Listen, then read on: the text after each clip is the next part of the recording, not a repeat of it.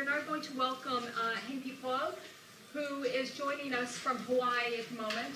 We have all sorts of travel visa kinds of issues this year, so luckily we have this technology. Let's hope it all works again as it did with Selena. So Henki Paul is an archaeologist and project director at the International Research Institute in Honolulu. He received his PhD in the Department of Anthropology at the University of Hawaii at Manoa. And before that, he completed a bachelor's degree in archaeology in 2002 from the Royal University of Fine Arts in Phnom Penh. Paul's research interests lie in archaeological political economy, settlement patterns, state formation, and ceramic production and consumption. I'm also very happy to say that Paul has joined the editorial board of the NUS, the National University of Singapore Press and SOAS publication series, which we have launched recently on the ancient to pre-modern Hindu-Buddhist art of Southeast Asia. So I will ask Paul now to say hello to everyone while we can still see you. And to switch your screen now so that we can follow your slides, which you can control directly. Okay? Okay. Thank you. Thank you. Morning, everyone. Morning from Honolulu. Morning. Very early morning. Oh, now I can see it. Yeah. Thanks, Ashley, and all for the invitation to participate in this occasion. I apologize I can't make it to London to see everyone, but Skype offer an alternative to knowledge sharing for this occasion. So, I'll suggest that I put together a short presentation on my experience, my perspective, on publication related to art and archaeology of Cambodia. So I hope that my experience is an example to what I have done. And again, it's not a magic pill to publication, but I hope it offers an example, and some of it might be useful to some of you in the audience. Let me try now sharing my screen.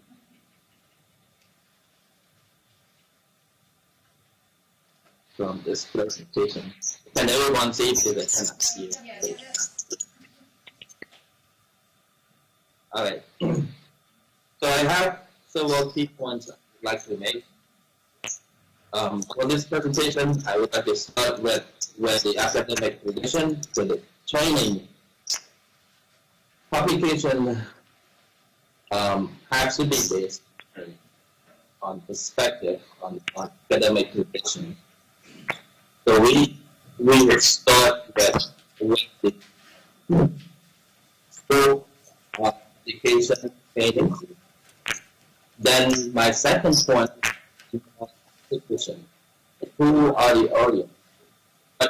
What are the purpose of writing? And of course, venue for presentation and publication. My third point is to ritual, well, language, to lingua franca, medium of communication, in scholarly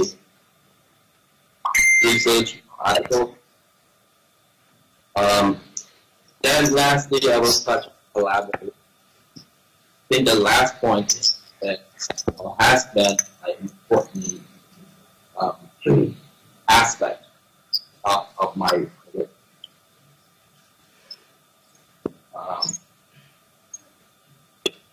So to begin with, as most of you are familiar with ARCO, I don't have to talk about it too much. but the research in archaeology and art history or history in Cambodia began with the colonial research, colonial approach. So we have all these scholars, French scholars, that who jump-started whole field, history, archaeology, art history, and so on. So early research, early publication involves the survey of reconnaissance, the site descriptions, and this gentleman on the left-hand side, Ademar Leclerc, he wrote more about human possessions, Buddhism. So he was an early and then on your right with the Francis Daniel, which was part of Mekong exploration. And other scholars, including Aimonier on your left and Louis de la Blanc on your right, were really the first to do really systematic inventory survey for Cambodia, southern Vietnam, and northeastern Thailand. But my point here is that our academic position is based on pretty much this approach. So inventory survey, documentation of site, and presentation.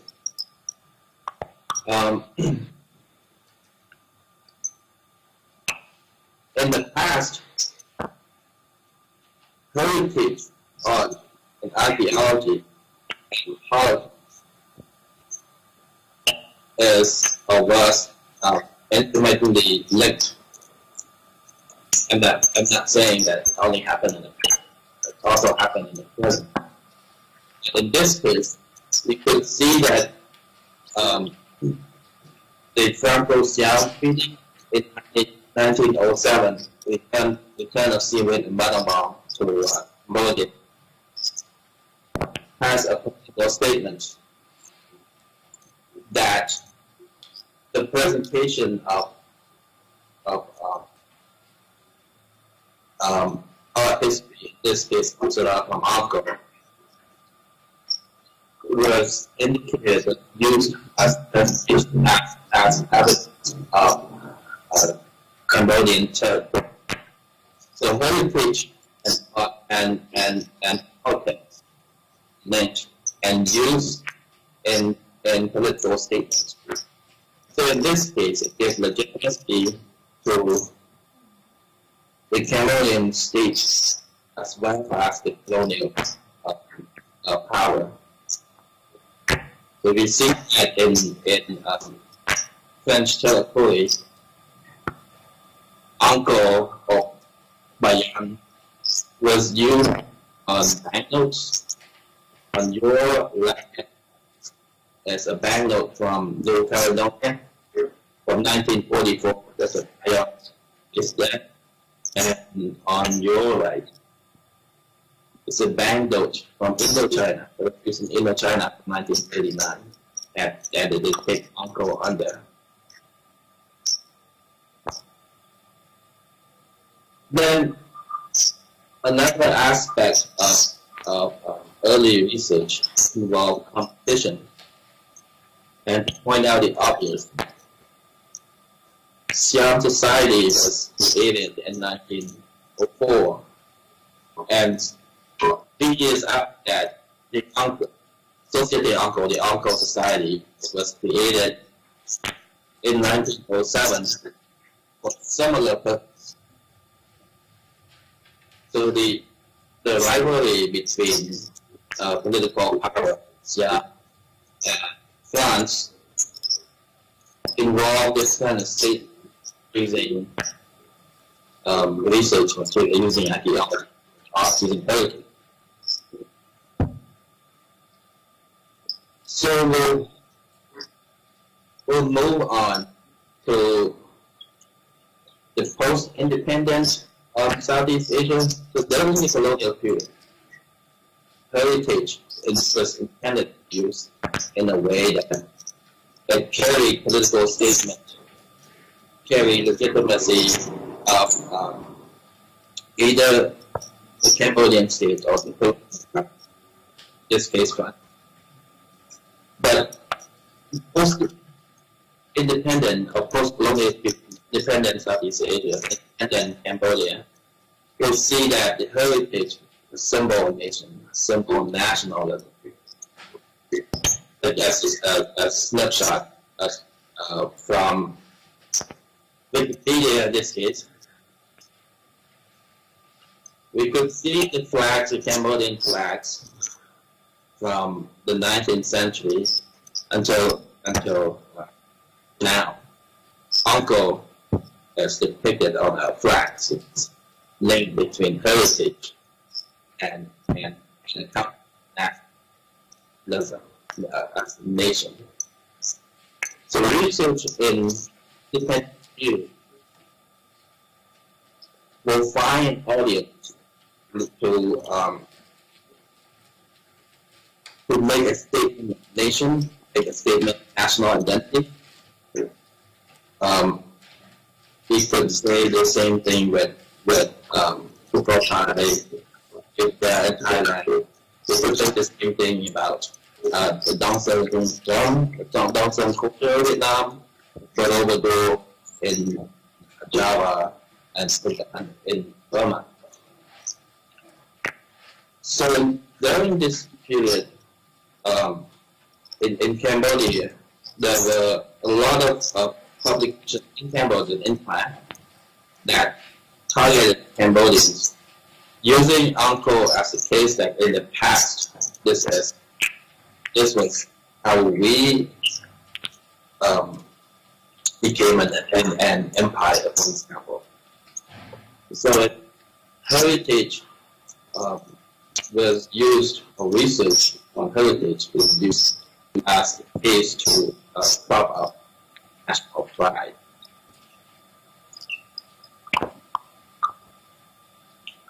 Then,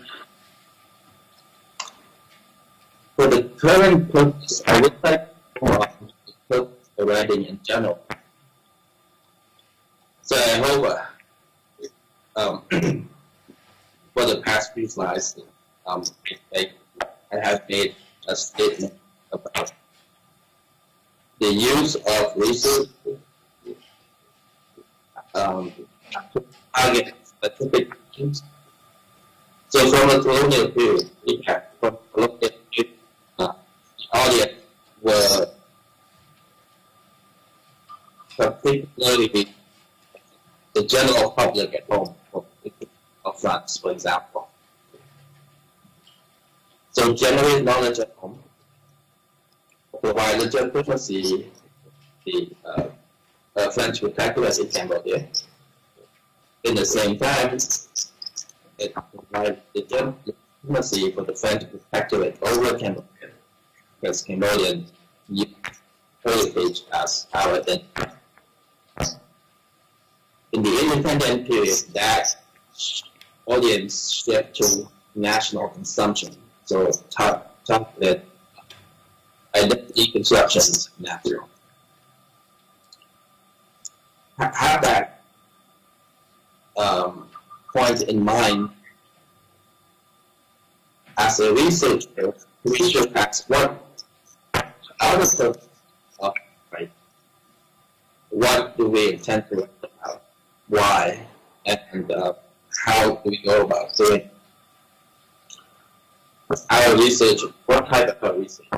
Search, documentation, comparative analysis, and who are our intended audience? Who are we targeting? Cambodians, or here my studies, or will our research fit into Southeast Asian studies, or our intended audience are scholars, students of the same fields, meaning that our research, our publication is intended to generate conversations and the advancement of the field of archaeology or history. Moreover, that we want to establish, public outreach, the general public to know the information about our research of the field to the general public. So in a sense, then, my perspective on writing, my scope of writing, would be something like the very transcript tale of alignment describing elephant. We could take that as a original premise. You have to see the whole picture. Otherwise, you only describe part of that picture or whatever you want to take. But my view on this that our research is quest for knowledge, so it's accumulated through time. We could use this example here, an analogy to having full field research or multiple analogies in describing research questions and in understanding research questions, in solving the research questions. So with multiple methodology, multiple approaches to this issue, we can describe the whole picture. And then another perspective on research is the purpose of our research, purpose of our publication is accumulation of knowledge. We don't write final product. We write piece. We write a contribution to a general body research. It is a saying standing on the giants. So the more research we have, more contribution everyone put in to the same field, the better the next one will be. So that is my perspective on research and publication. And I think that what has been useful to me so far is writing for a larger audience. Like larger audience can be the Cambodian public, but it can be researchers, scholars, students of the same field that whose interest lies in cultural comparative, cross-cultural comparative theme. In this case, we could shift our research focus beyond in the site descriptions, but the general site to conceptual framework. We could shift our global research from talking about influence from a higher culture to interaction between cultures. So that eliminates a hierarchy of the mix. So that everyone can talk, or we can continue to talk about the general scope of Southeast Asian studies championed by Zoxer. Or we could continue to talk about the Indian perspective on art and religion of Southeast Asia, for example. Then we could move beyond that to talk about general themes. So in the 60s and 70s, Wagner Philippe Bourrier was a famous archaeologist. Actually, he's the only archaeologist so far who worked, real archaeologist who worked with us. But his hydraulic hypothesis, his work in Uncle relating to exploitation of the land, water management, and its relationship with agriculture, for example, that contributes to a general hydraulic hypothesis that is the Western. So his research not only due to the research of itself, but it contributes to a great field, greater understanding of what is the culture in civilization and water management. Another cross-cultural theme I find interesting so far that I particularly read themes of research related to Buddhism and political, because that theme in general, we don't describe it. It's not necessarily a religious study, but it's a culture, it's cultural adaptation to this behavior. So we could talk about Buddhism in Thailand as a version of Buddhism in Cambodia. How that fit, that how different of Thai or Burmese adapted to why are they so different? How similar are they? And in archaeology, the themes become this overarching theme, for example, Neolithic, from Iron Age and Bronze Age. So our research contributes to this larger theme, so we can find a larger audience. That's the example I talked about the goal grid is product and also another way to approach our research is through methods. So on your left is photos of Gillies excavation in Tlaxcala in 1964. You see a series of square trenches. These are 5 by 5 meters trenches, and it was invented by Mortimer Group from the UK. It was popular at that time across the Roman research in the Roman sites because it's target structures, and it was employed for the first time by and currently, on your right, there's the application of LiDAR technologies in Alpha. So methods like that has a great public interest. So our research could contribute to advancement of the field, to the marketing and improvement of the field. We could talk about cultural contact. So this is just a scheme of propagation of Hinduism and Buddhism. How would our research fit into the? So our research is not one site. It's not one village or one location in Cambodia. So that's our research put all this logic of interaction.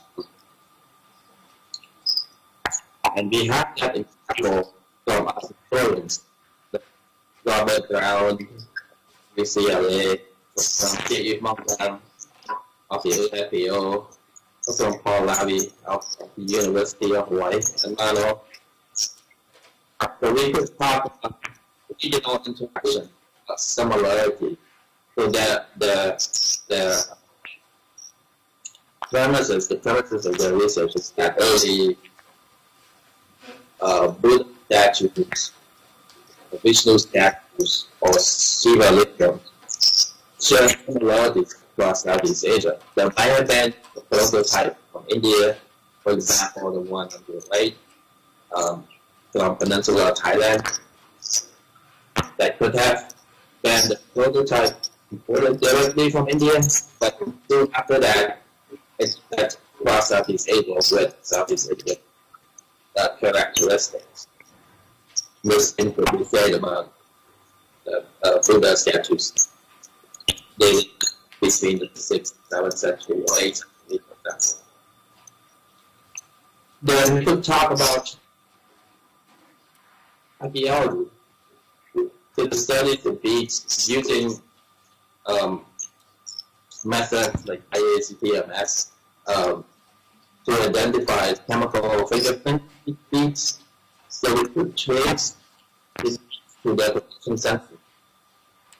So in this example from Alison Carter, for research on beads, we could trace the input of the origins of these beads to South Asia, to East Asia, and some to local Asia. But the research on beads on each side represent interactions across this region. So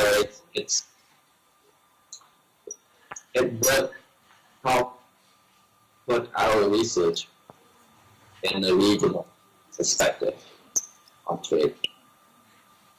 Or we could use an example from Johnson, how is it used to spread across Asia. So our research would contribute to that if the research happened to be different. Now move on to publication menu. So far in Cambodia, our publication menu has been Buddhist Institute. It's one of the oldest journal, and rarely we have some Cambodians who publish in the FAO version of the occupational concept,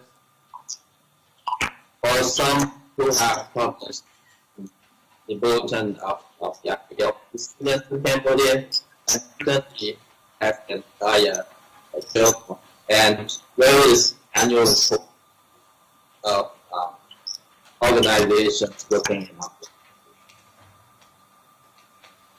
So each of these journals has different themes, different audience, and the article that were published intended the purpose of that history. But you could see that from all of this, that multiple images by Cambodians, English, French, and also Chinese. I think there are some like Italians or Chinese. And so far, my experience of developing a research article has been writing for conference. So my incentive here is that my writing will contribute to a panel, to within the conference, within a panel, the conference. So far we have in regional organization, it could be part of CMO, Barca, there's no up there. We have the IPPA, the Indo-Pacific Prehistory Associations. We have Association of Asian Studies, European Association of Southeast Asian Archaeology. So all these conference organizations generally has panels related to either it's country-based, Cambodia, Indonesia, for example, or it could be teaching-based, could be a part of. So my experience that I speak out of the Cambodian studies. Sometimes I will be part of regional studies, Asian studies, and sometimes I will be part of political economy, archaeology. And I use that opportunity as a set for these conference. I use that opportunity, right? So I have a purpose writing that wrote. Then comes down to our topic of public. So the existing journals so far in Southeast Asia. Can we finish on this slide because we're running over time now? So could you finish on this slide? Thank you. Yes. So this has been the conference, the publication that we could explore. And last thing I want to say is this language of interaction, lingua franca. So in the past, we used Sanskrit, Pali, the alphabet derived from Southern Burmese as means of interactions. Now the medium of interaction, lingua franca became English. So our communication to wider outreach should be in this medium, English. But then what helpful for us? English is not perfect. I still need reference my colleagues and collaborators to help me proofread and help me through the submission process. So that has been the case. If you have the finding publication, these are the steps to do. So find proofreaders, target the specific journal for them. So the recap is I talked about academic books. I talked about writing for largest regional themes. I talked about lingua franca venues for publication. Sorry, I got over time. I hope this helped. Thank you. Thank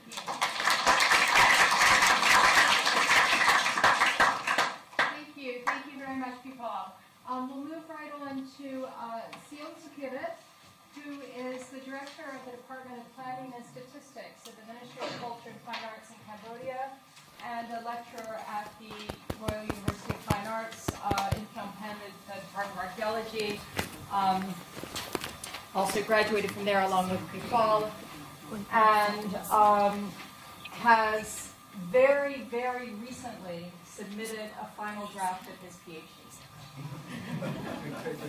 Decolonizing my PhD. Yes.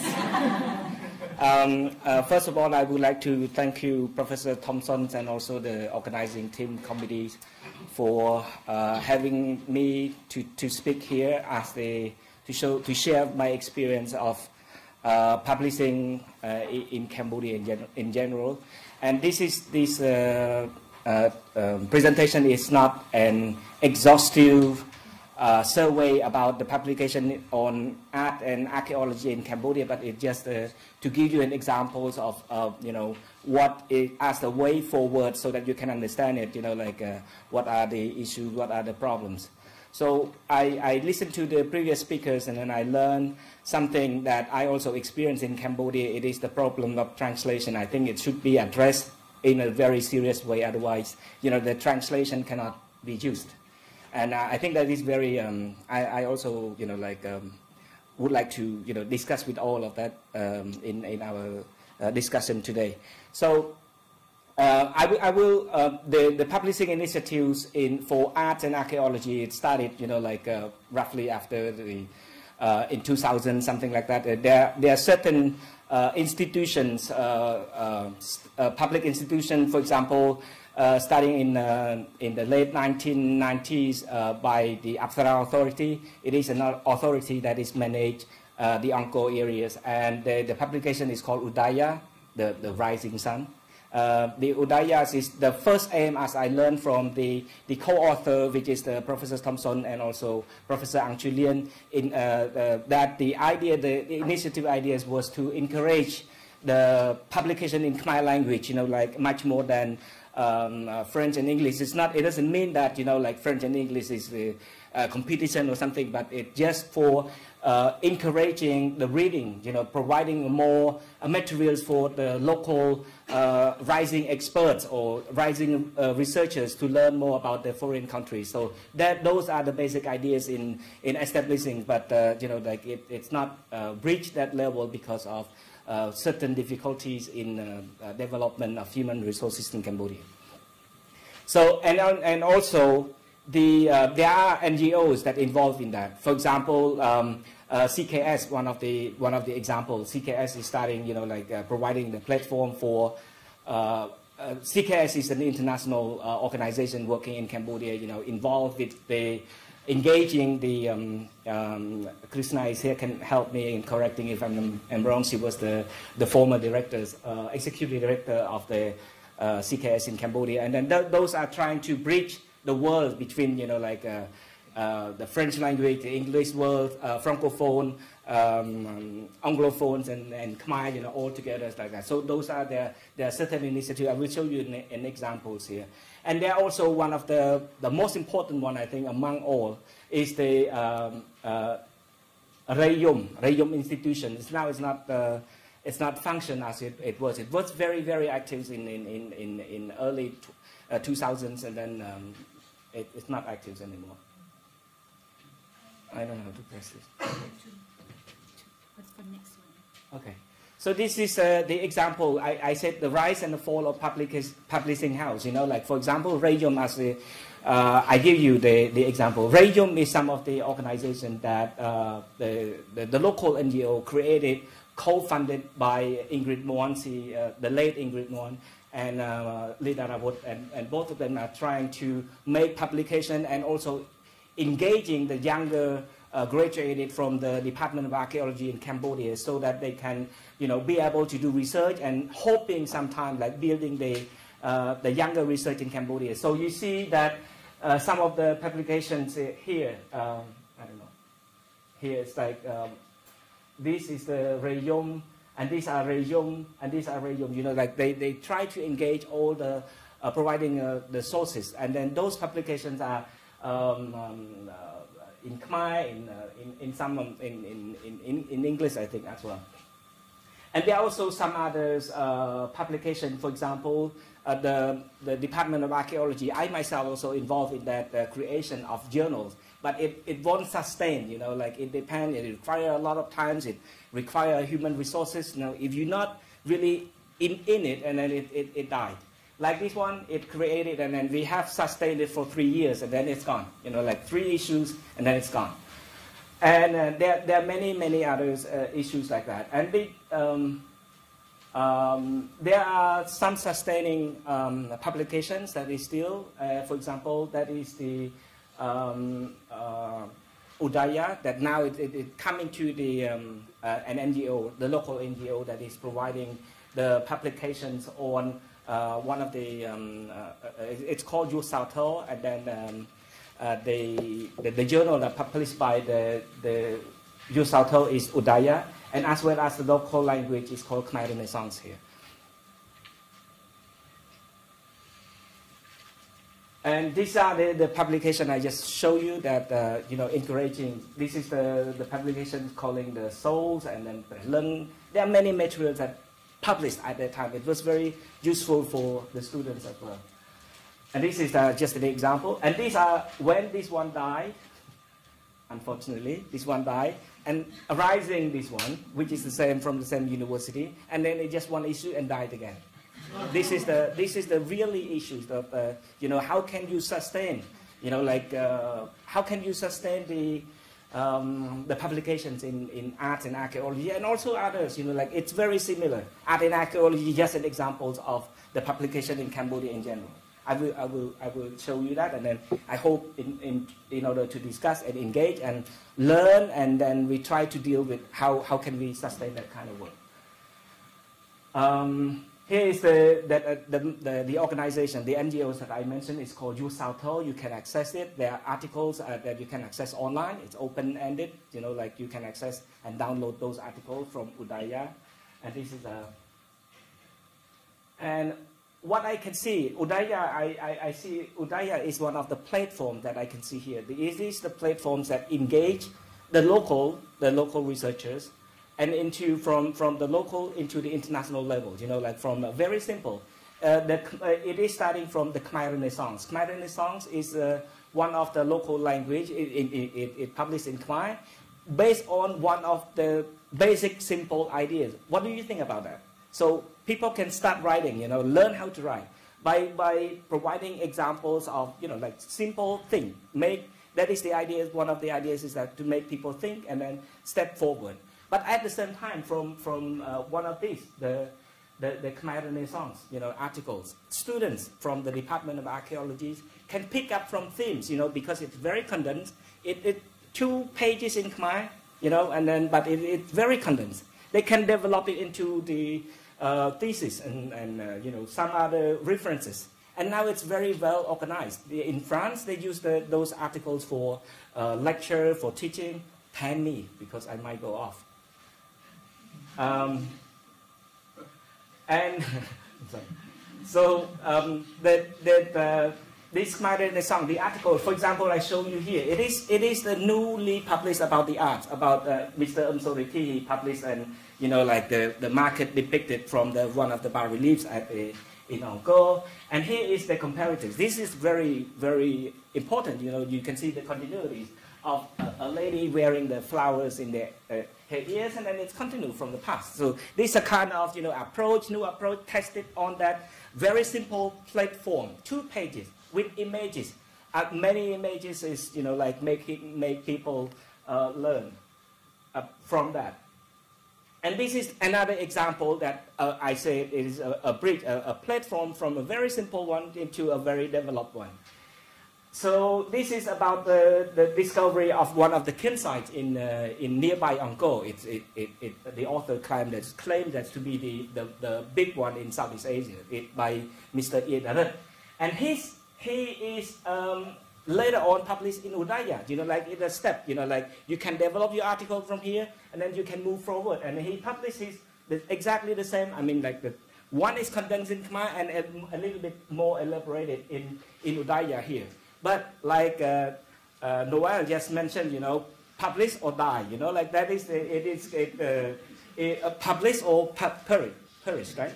And this is you know, he published in English so that he can, you know, gain more audience and stuff like that. I think those the question that should be addressed should be, we all together should learn how to integrate the local people, you know, like how to bridge from the international research academy or the communities and the local. How can we improve that?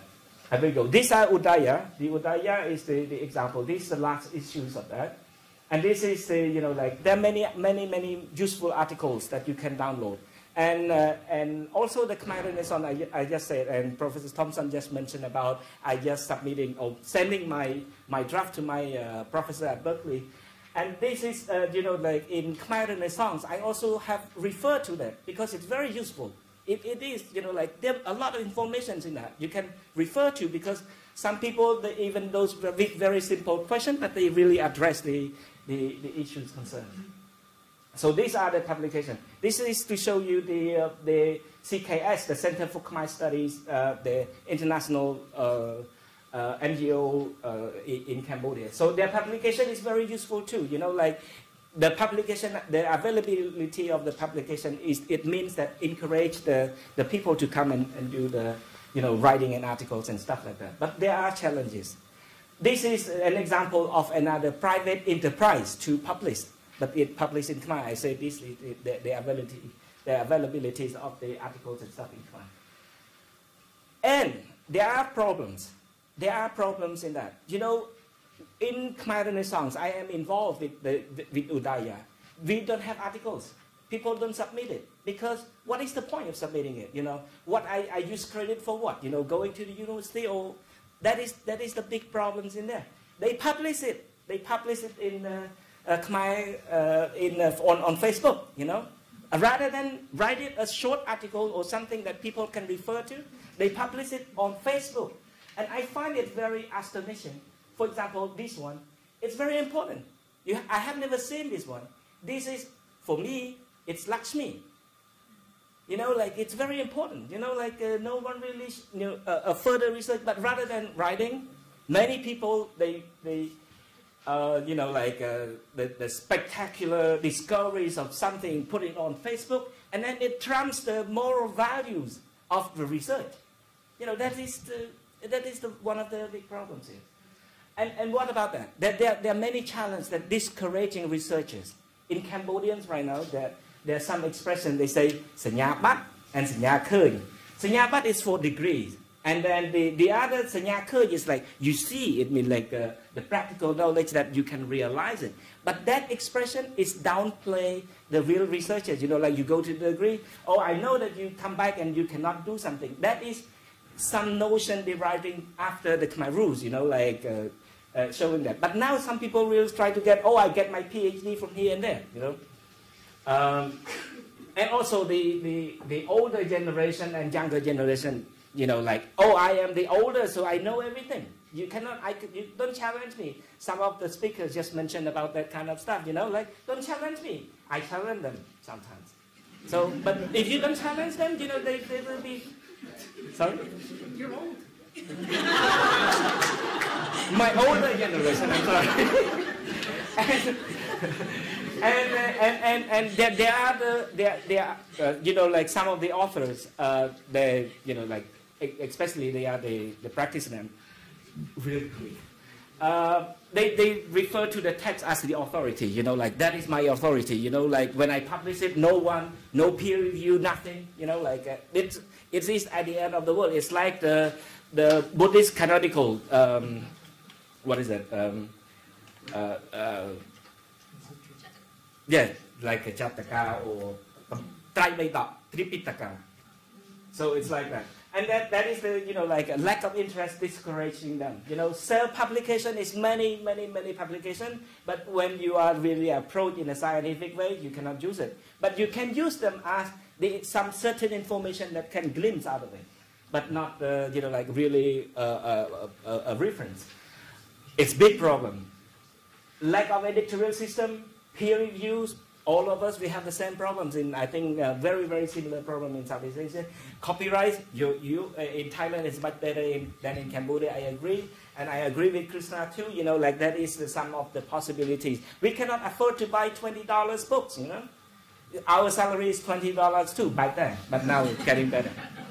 And plagiarism is a problem, you know, like we copy and copy. Sometimes we say, I copy from here and I copy from there, and then they say, oh, okay, that's mine, you know, like copy until it become mine. So, so this is all of this is to say, you know, it is the way looking forward. What can we do to enable that kind of stuff? And I am open to discuss that, and I think everyone will engage in that, and then we go further together, and then helping the local, you know, researchers, young researchers to move forward, you know, like, and engaging and decolonizing the, you know, research and stuff like that. Thank you very much. Sorry, out of time again. Sometimes we don't recognize that we have become the older generation, but that's okay. So our next speaker is Sengso Netra, who is the Dean of the Department of Archaeology that we have all been referring to. She's taking a break from that work at the moment to do an MA here at SOAS. And she will be talking to us. She's also a very accomplished researcher with a background particularly in recent archaeological work on prehistory in Cambodia, and the co-author of some important work, a book and some important articles in that field. So I will hand it over to Netra.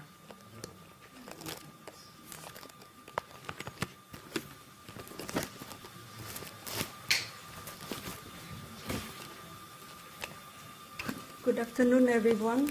Good morning, people. Thank you, Nekru and the organizing committee for inviting me to give a talk here, even if I don't feel comfortable, but I will do it. Today I'm going to Today I'm going to talk about the current situation of the Department of Archaeology and some issue concerning education and publication at the Royal University of Fine Arts.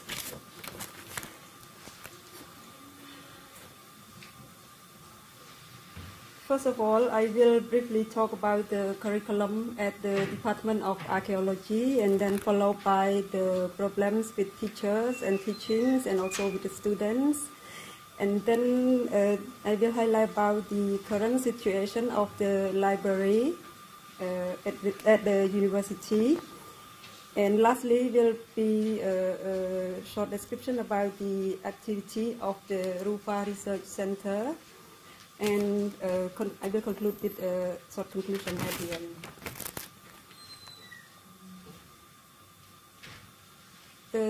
The Royal University of Fine Arts consists of 5 departments, namely Department of Archaeology, Department of Architecture and Urbanism, Department of Plastic Arts, and Department of Choreography, and lastly the Department of Music. And we also have a research center. But today I will focus mainly on the Department of Archaeology and the Research Center, how we work with the student and the publication.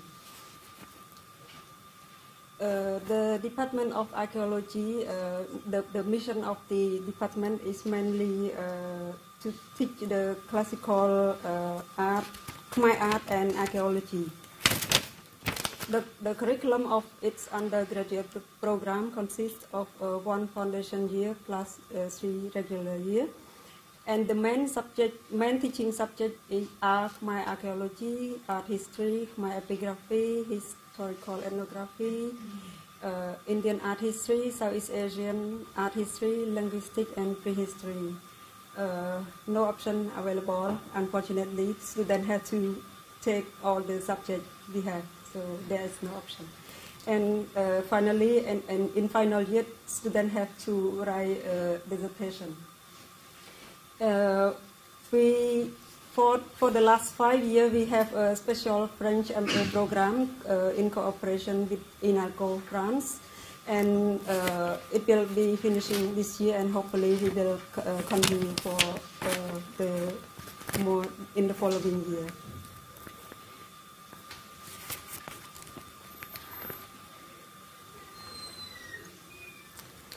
We have a lot of problems concerning teachers and teachings at the Department of Archaeology nowadays, as most of our teachers are not permanent teachers at the department.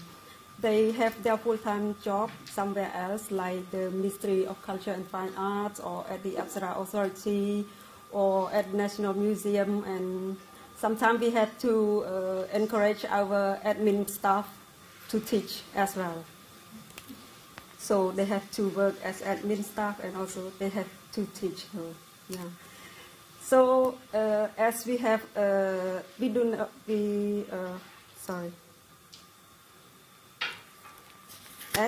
we are in short of teaching staff, so teachers' qualification requirement is difficult to apply, so we just accept those who have enough time to teach. So we cannot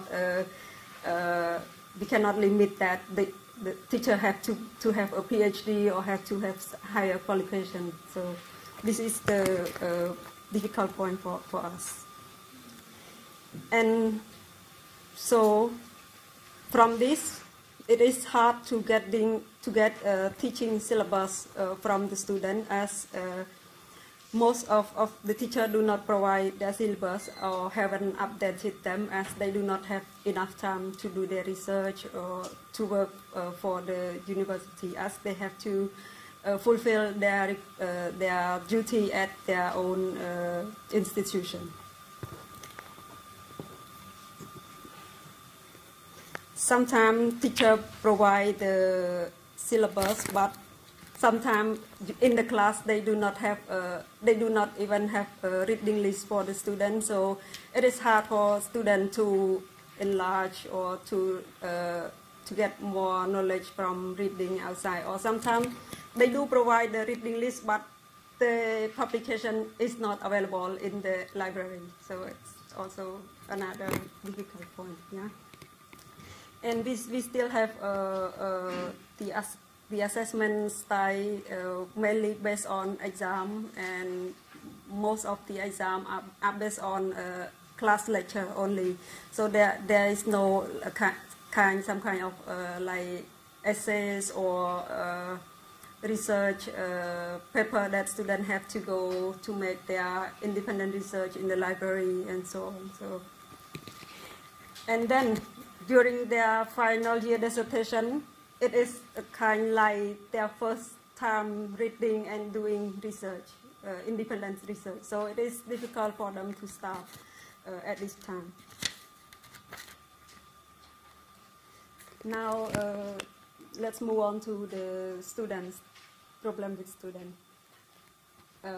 Only foreign language is still a major concern for our students. I think in other Southeast Asian countries too, but mainly in Cambodia, it is not our first language, so it is still very difficult, and only few students can read or write French or English, despite the limited availability of publication in English and French in the library. So it is a kind of barrier for them to get like updated knowledge about recent publication from local and international researchers. What is also a point of concern about is their ability to conduct independent research or to produce any scientific analytical research, as they were not trained to do so since they were young, and access to research environment is also very limited.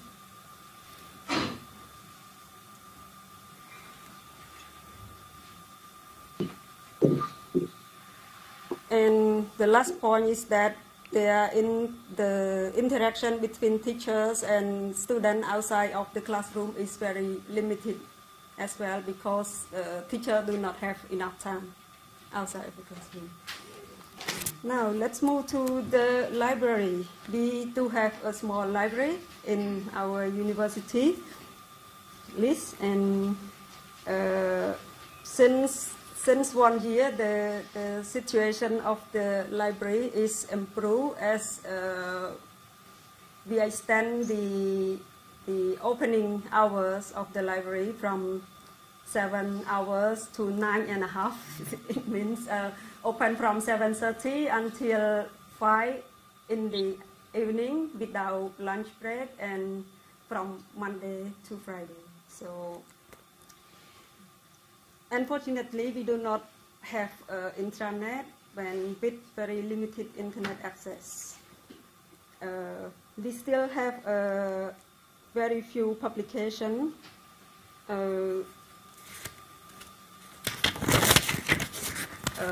If comparing to SOAS, I think we have the publication of about Cambodian archaeology or art history, I think less than 1/10 or so. Yeah, so it is very unfortunate. So the publication is problem, and we do not have the online catalog or database. We still use very old system in the library, so students have to search the book in the cupboard or in the catalog in the books, and then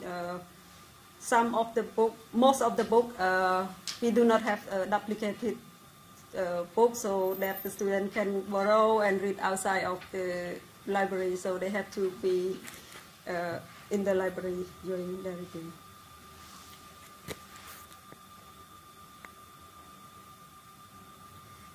And the the last one is that we only 2 staff working in the library. So mainly they barely had enough time to do anything else besides keeping record of the borrower, and so the maintenance of the book and making any updates of the system in the library is also very difficult.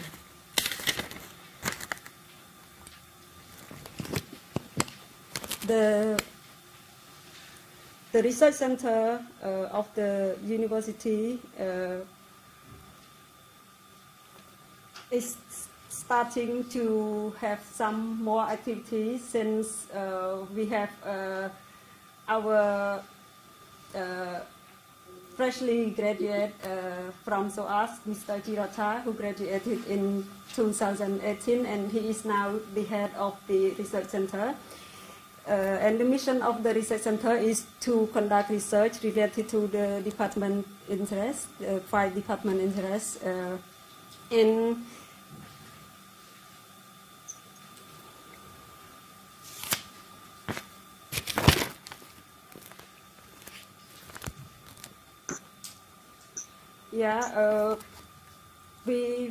We also the mission of the center is also to initiating the publishing research. We try to publish the bulletin of the Royal University of Fine Art, which mainly encourage students, staff, and the teachers of the university to publish their research and so on. And this the first bulletin of the University of Fine Art just printed out yesterday. I just got the information from Rota, fortunately, and then I hope it will not die after one issue, as Peter said. We will do our best to have more issue in the future and every year, I hope. Yeah. This is the first bulletin that I just got the photo from Rota yesterday. Yeah. And finally, to conclude, to sum up, for the last 30 years since its reopening after the Khmer Rouge, some 700 students have graduated from the Department of Archaeology. Among those, some have worked in the field, including archaeology, art history, conservation, and so forth. However, concerning our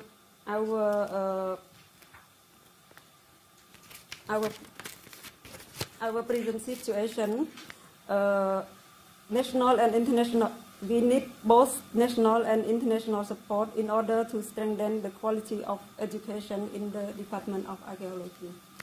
Thank you.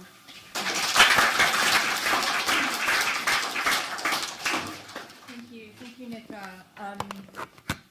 So we have another mover and shaker with us today. We're very, very happy to be able to welcome Krishna Uk, who is the Senior Advisor to the Board of Directors in charge of development, outreach, and strategic initiatives for the Association for Asian Studies.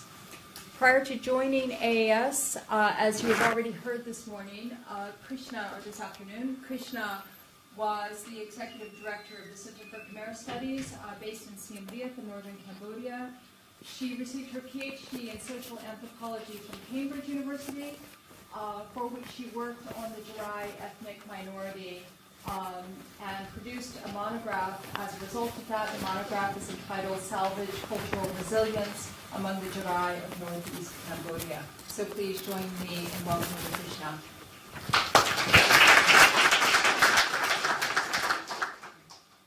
Thank you. Thank you very much, Ashley, for inviting me. My presentation is really about what we're trying to do today at the Association for Asian Studies, and especially me in my role in creating new initiatives that are connected with Southeast Asia as a region, but also connected with underrepresented fields of Asian studies, including archaeology, art history, and architecture. So we're really going to focus on the recent international research development project. Just to give you an overview, this is a sort of rough picture of how many members we have today, a bit more than 6,200.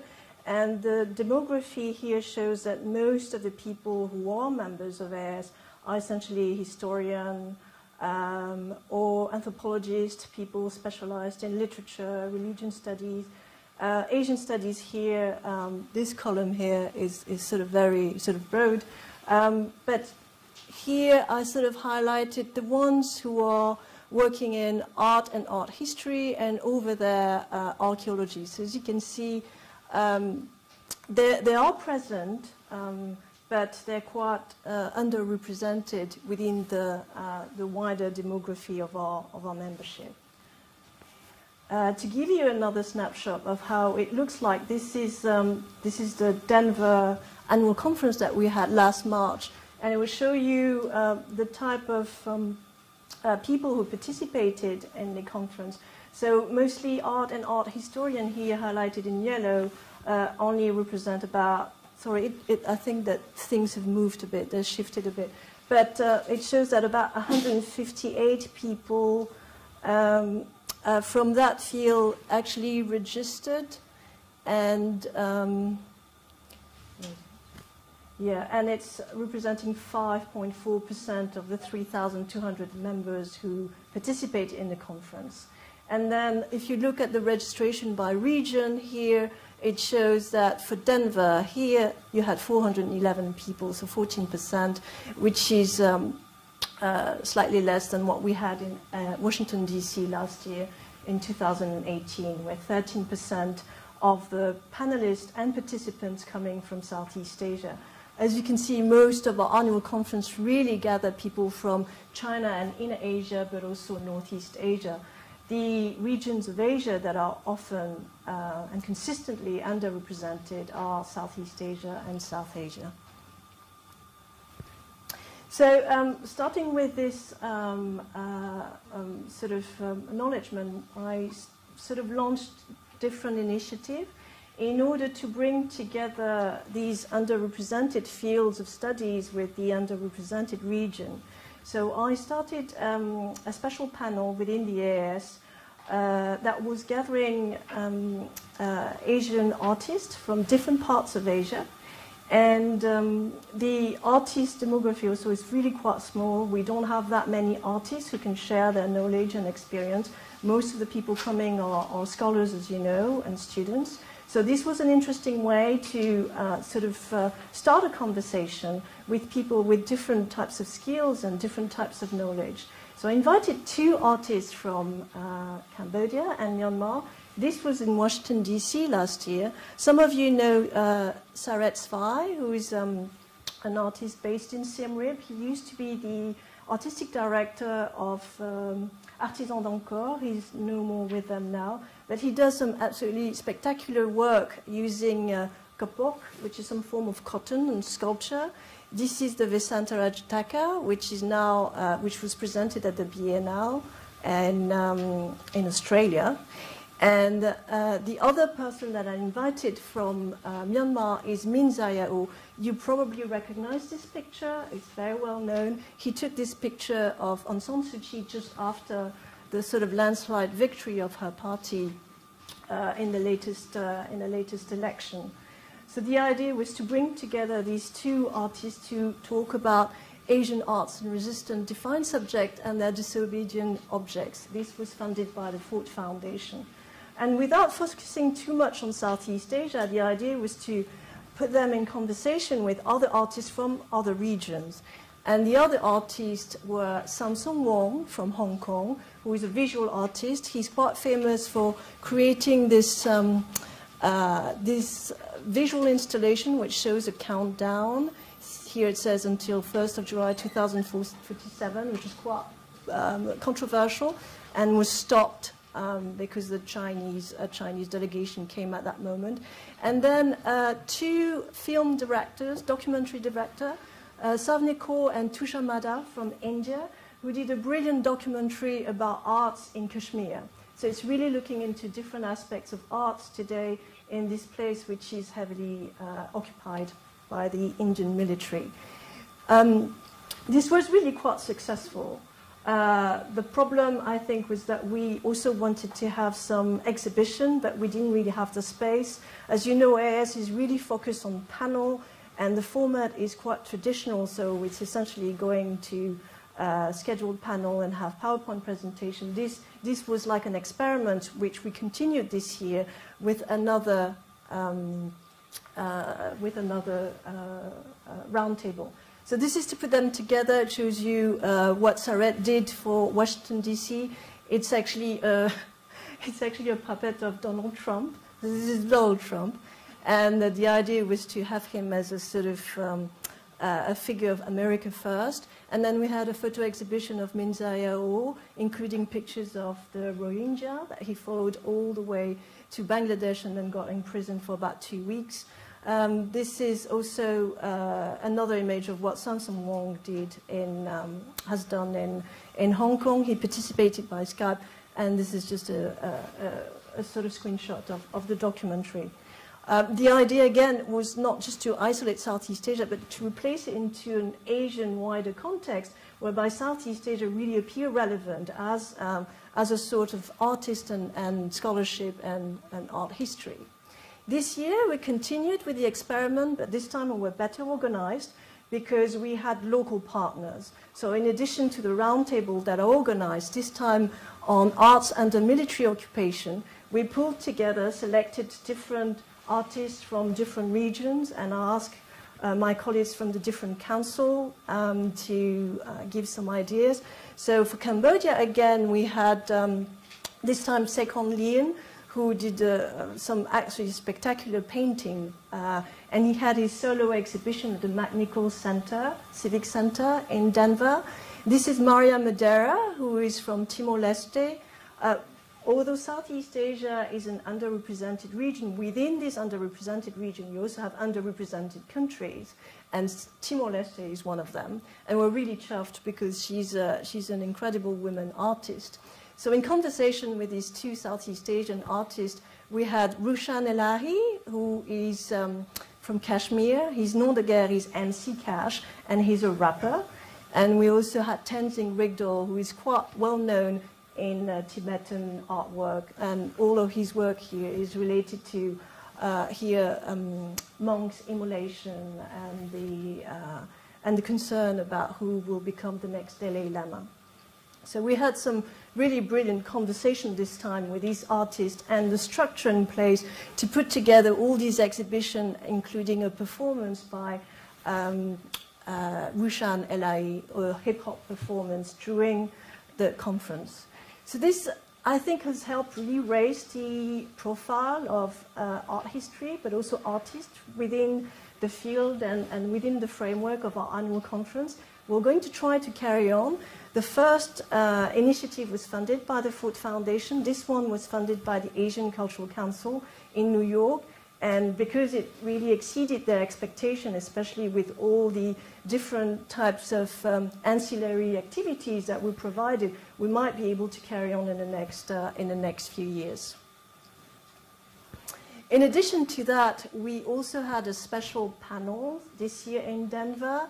To cut a long story short, we had this idea with Martin Polkinghorne, who is an archaeologist based in Cambodia, to focus on latest research concentrated on the middle period, because there's very little known on that. And we had Kong Virat, for example, the director of the National Museum, to come and talk. But at the very last moment, everybody cancelled. So I called Miriam Stark at Hawaii. The only person who did not cancel was Tom Chandler from Monash University, because he was involved in another panel. I called Miriam and I said, we really need an archaeology panel because, again, it's underrepresented.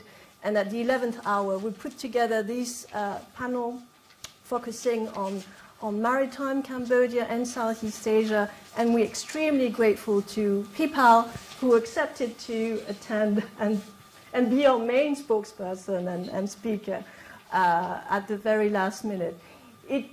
Angelina actually can testify. She was there at the round table.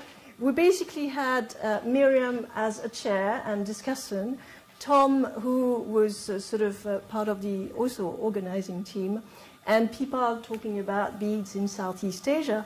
And what happened is that we completely changed the format, and instead of having two people doing PowerPoint, we just threw a whole lot of conversation and questions to the audience. The idea was, this is the state of the research in modern period. We have lots of gaps. Can people within the audience just fill in the gaps? And it was an incredible discussion, extremely diverse, very dynamic.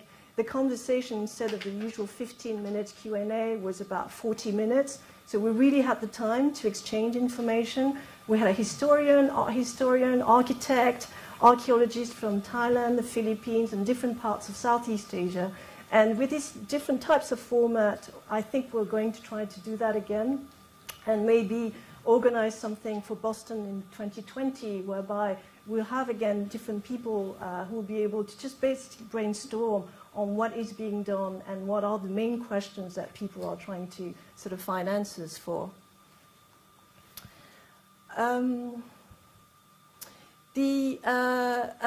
There was also another panel that I helped put in place, which this time focused on architecture.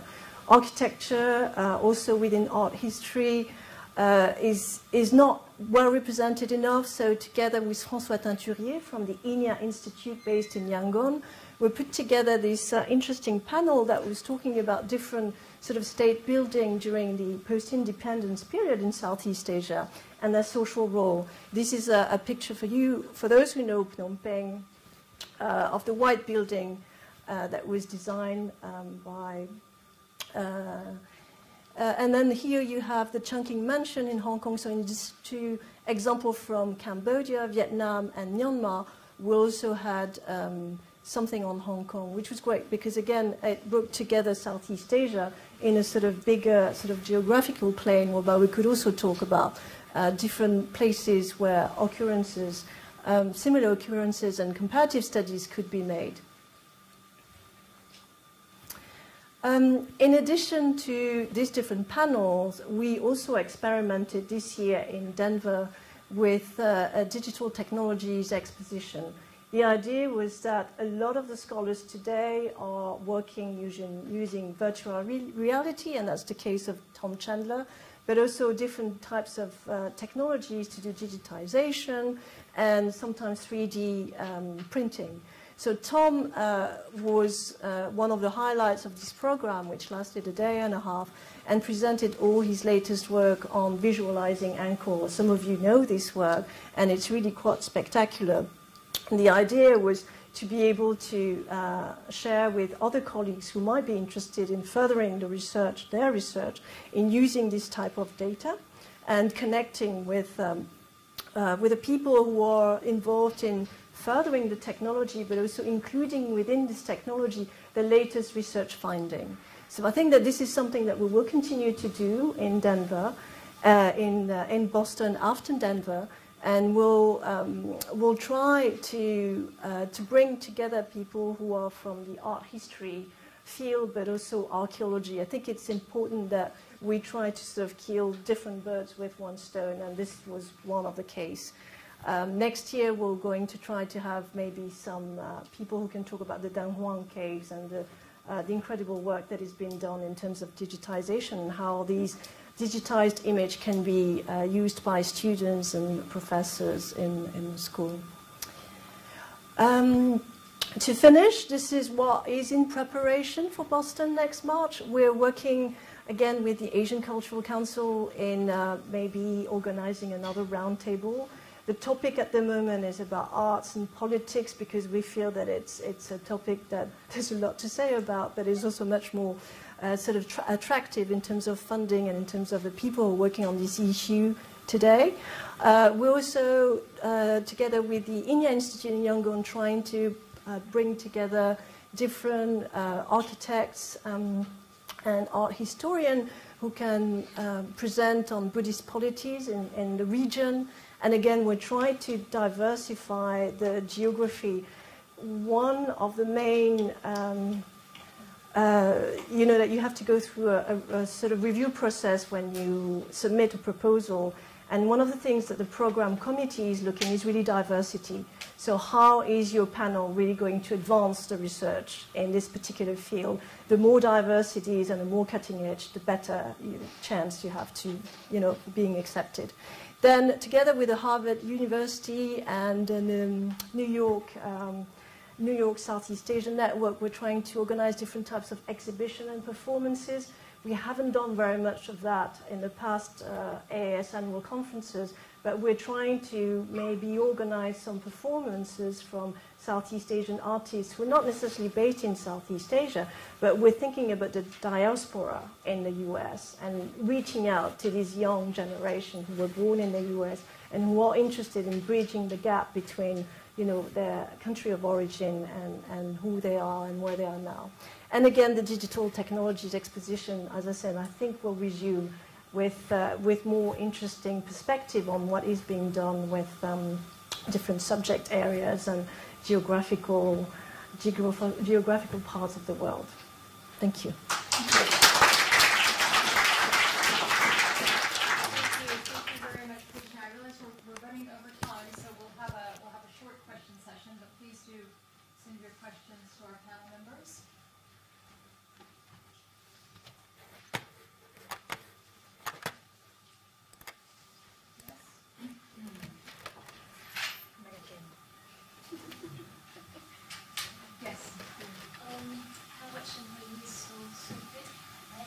Actually, I really appreciate all the initiatives in publishing in Cambodia. Yeah, and I feel like you are doing a very good job. So I have a really again. But actually, that's no. I just add one point. When you say Facebook distraction, I sort of don't agree with you because I'm a Facebook user, but not very often. Yeah, I try to refrain. Yeah, and sometimes I deactivate my account just to focus on my writing. But when I deactivate my account, I think like I don't connect with the world outside because I know today there are a lot of like side surveys or like excavations somewhere in Vietnam, and some of my friends when they are doing excavation, they put something on Facebook. Yeah, so in that way, I know what's going on there. Yes, I mean, like I stay connected with Facebook, but also I try to stay from a distance. Yeah, but still connected. Yeah, but I don't think it's distraction, but I think we should have the way to encourage people to write. Yeah, to develop a habit of writing, the culture of writing, not just like a photo essay, but it's like analytical essay using the photos. Yeah, and I think Facebook is still a good channel to connect to the world. Totally agree. Can I say something?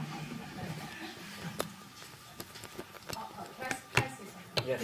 I mean, it does seem to me that it's not a black and white issue, certainly, but I think a lot of what's coming out in the presentations thus far is also the question of editorial perspective, editorial work, and a lot of it is,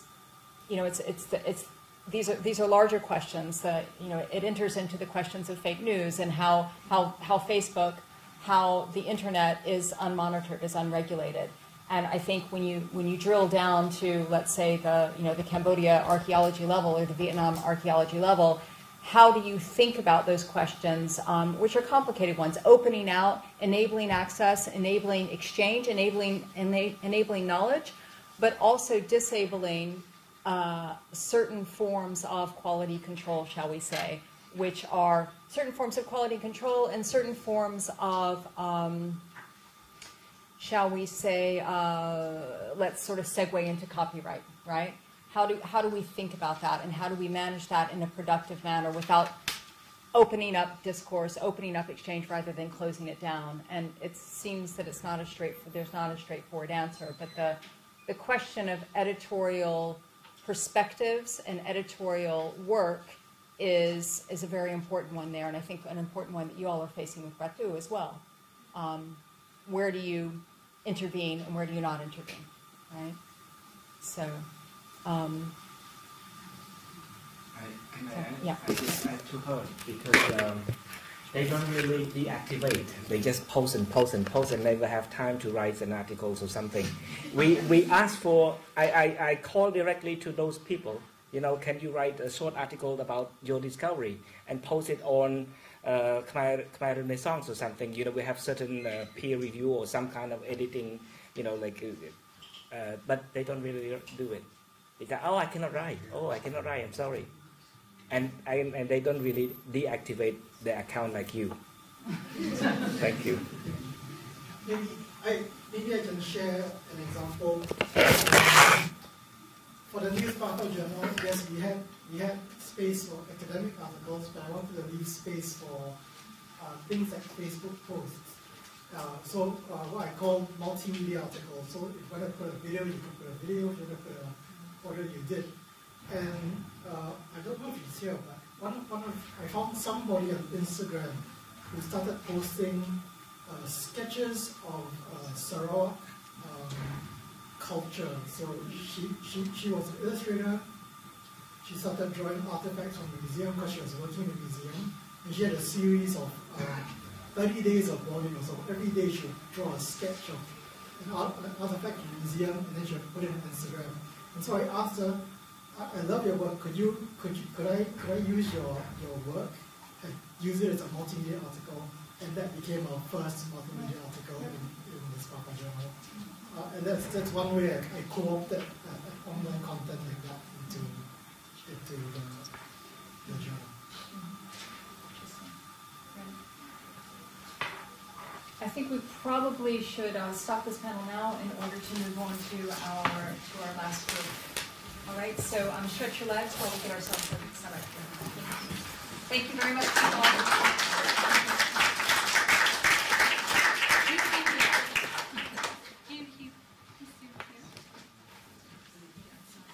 I think we're short of time, so we're going to very quickly plow through. You don't need to know who I am. And we will start with Christina Huang from SOAS, who teaches Philippine studies. And that's all I have to say. Christina, please. Thank you.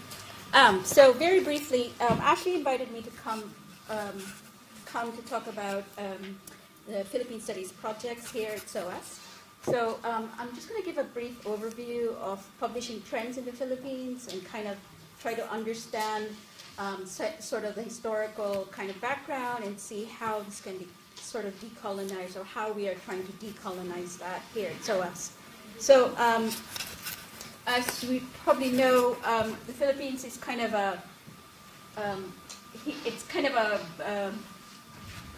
an adopted child, you might say, of Southeast Asia. I mean, in a way, we kind of have to decolonize Southeast Asian studies in relation to the Philippines, I guess.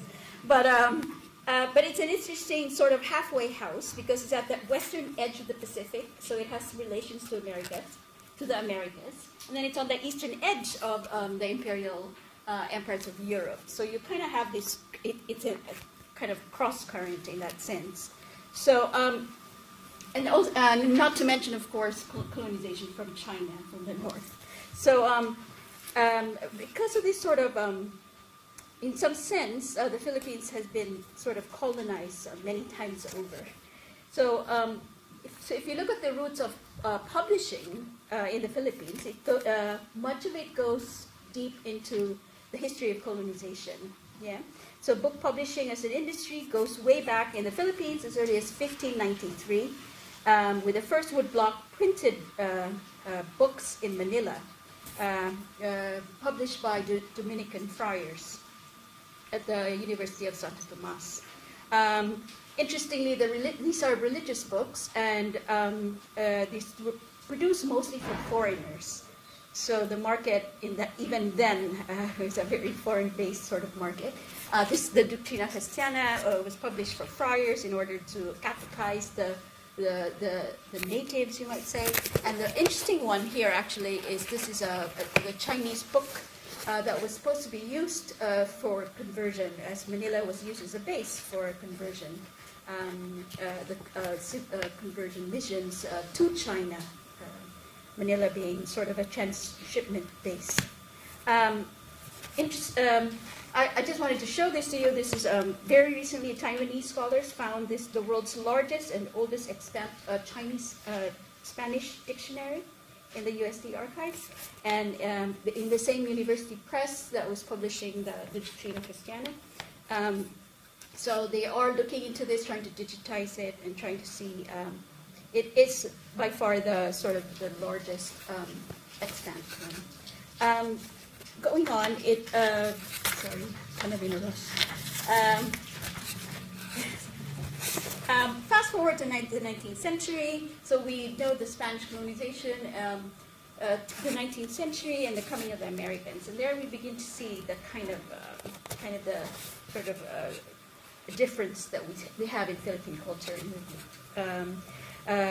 With the Americans, there's the introduction of an American public school education, and there's a spate at the very beginning of bilingual publications, Spanish and English at the beginning. And these were mostly newspapers and different,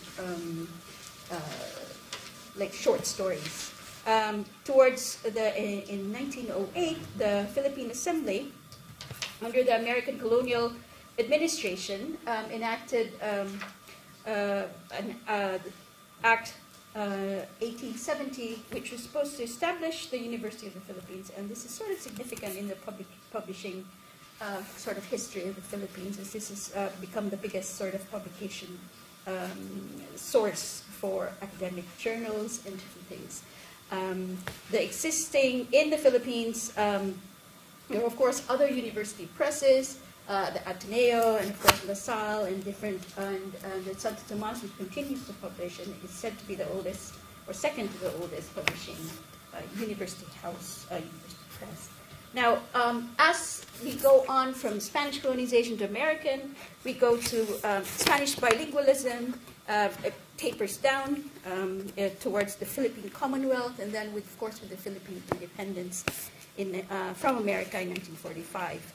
So it's not surprising to see that 89% of book publications from the American public school system, as well as the market, now 89% of book publications would be all in English. There is, of course, some laws that make Tagalog as the national language, but the market is not as big, of course, as the English. Literacy levels in the Philippines continue to be high. It's at 76%. And here is an interesting development in the Philippines was the establishment of the National Book Development Board, which is actually really very active in trying to promote the publishing industry.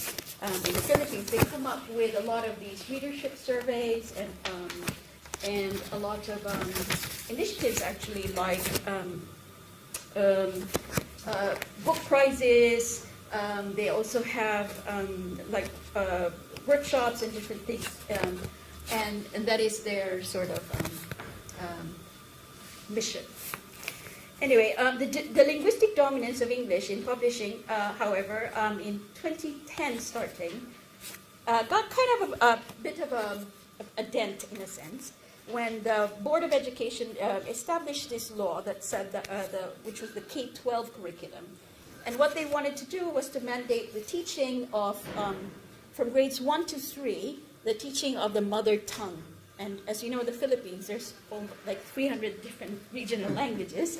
So in that sense, this sort of encouraged the publication of a lot of children's books in different regional languages, all of course funded by the national, by the MBTB and the CHED. So this is kind of an interesting sort of grassroots, but funded by the government, but in a sense, they're hiring like the people from each of the regions, and starting at a very simple level in that sense, because these are children's books. So these are from grades 1 to 3. From the same development board, these are just some of the things that they have been using in trying to sort of maybe decolonize these ideas of publication. So one is they encourage the use of indigenous art terms, for example. So there is a call for, it's still in English, probably, the publication, but they want people to focus on indigenous art terms. And what they do is publish a lot of dictionaries and a lot of workshops trying to unpack all these indigenous terms. Another thing they do is establish sort of to codify what they call Philippine English and sort of legitimize it in some sense. As we know, there's a lot of there's trending looks into world Englishes, they might say, so that you kind of look at the language and localize it. And not only in terms of vocabulary, but like syntax switching as well. And of course, a third thing they offer a lot of is translation workshops and translation studies.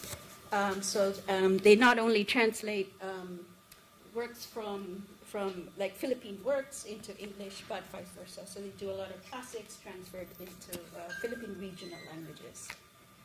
And interestingly, in 2018, another law, this time from the Congress, was they established the Baybayin, which is the Philippine script. And there was a law passed in 2018 that mandated the use of Baybayin as the national writing system.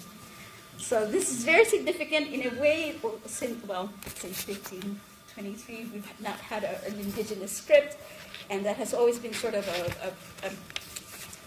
many have said, we're because of the Latinization of the alphabet, we're very colonized, so they are trying to address this. Now, it's weird because a lot of these, it's very sort of superficial, so they want manufacturers to put the labels of their products, for example, in Baybayin and then translate to English.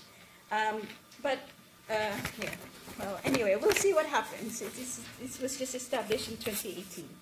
Anyway, now in the area of art and archaeology, there are four major drivers for publishing. So these are the four that are kind of commonly seen as the sources for publications. So again, government-sponsored publications, the National Board, the Book Board, and then there is also the CCP, the Cultural Center of the Philippines. It publishes a lot of encyclopedias. This is the new one that came out recently, a 10-volume compendium of art techniques, etc. And of course, using sort of indigenous terms and trying to delve into those. And then, of course, there's also the National Commission for Culture and the Arts. So those are the two big governing bodies for arts and the culture. So the NCCA and the CCP. Now, more on the private side, there is the private museums that are very well funded. Ayala Museum, for example, and the Yuchenko Museum. They do a lot of art shows, and then they come out with academic, they give it to the university presses for publication, for example, so they come out with not just catalogs of art shows, but they have like essays, peer-reviewed essays in these books. One example is one of the biggest shows that Ayala did was the gold exhibit that was in the Philippines, a permanent exhibit, and it was brought to New York, and now we have these publications coming out of those. The third one is more commerce-driven in a sense, and the Leon Gallery, for example, there's a sort of huge surge in publication in relation to auctions. The Leon Gallery, for example, is it's the second biggest driver of the Philippine economy in terms of creative industries and the arts, and they are publishing a lot of these, again, sort of academic, quasi-academic, but still kind of substantial books on not only Philippine contemporary art, but also like historical pieces. Recently, they discovered a Juan Luna painting, and they in Spain, but it was kind of the sketch for it, and they did a huge study of whether it was fake or not. Of course, in the end, it was supposed to be auctioned off, and then all of the research was surrounding that. But anyway. And then, of course, lastly, the university presses, which I've already mentioned. Now,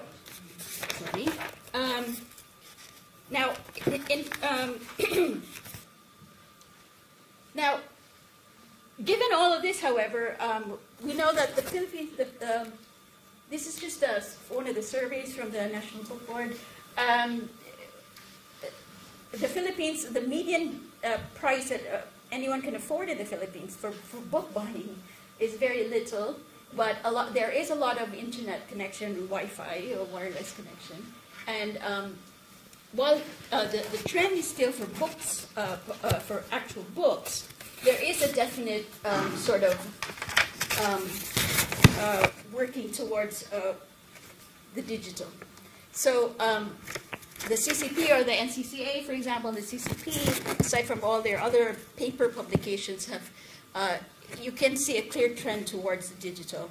They do a lot of television shows. Dayao is one of the native terms for art, for example, and they have this, documentaries on these arts. And you can actually watch them, and they come out in DVDs, and they distribute them in libraries, for example.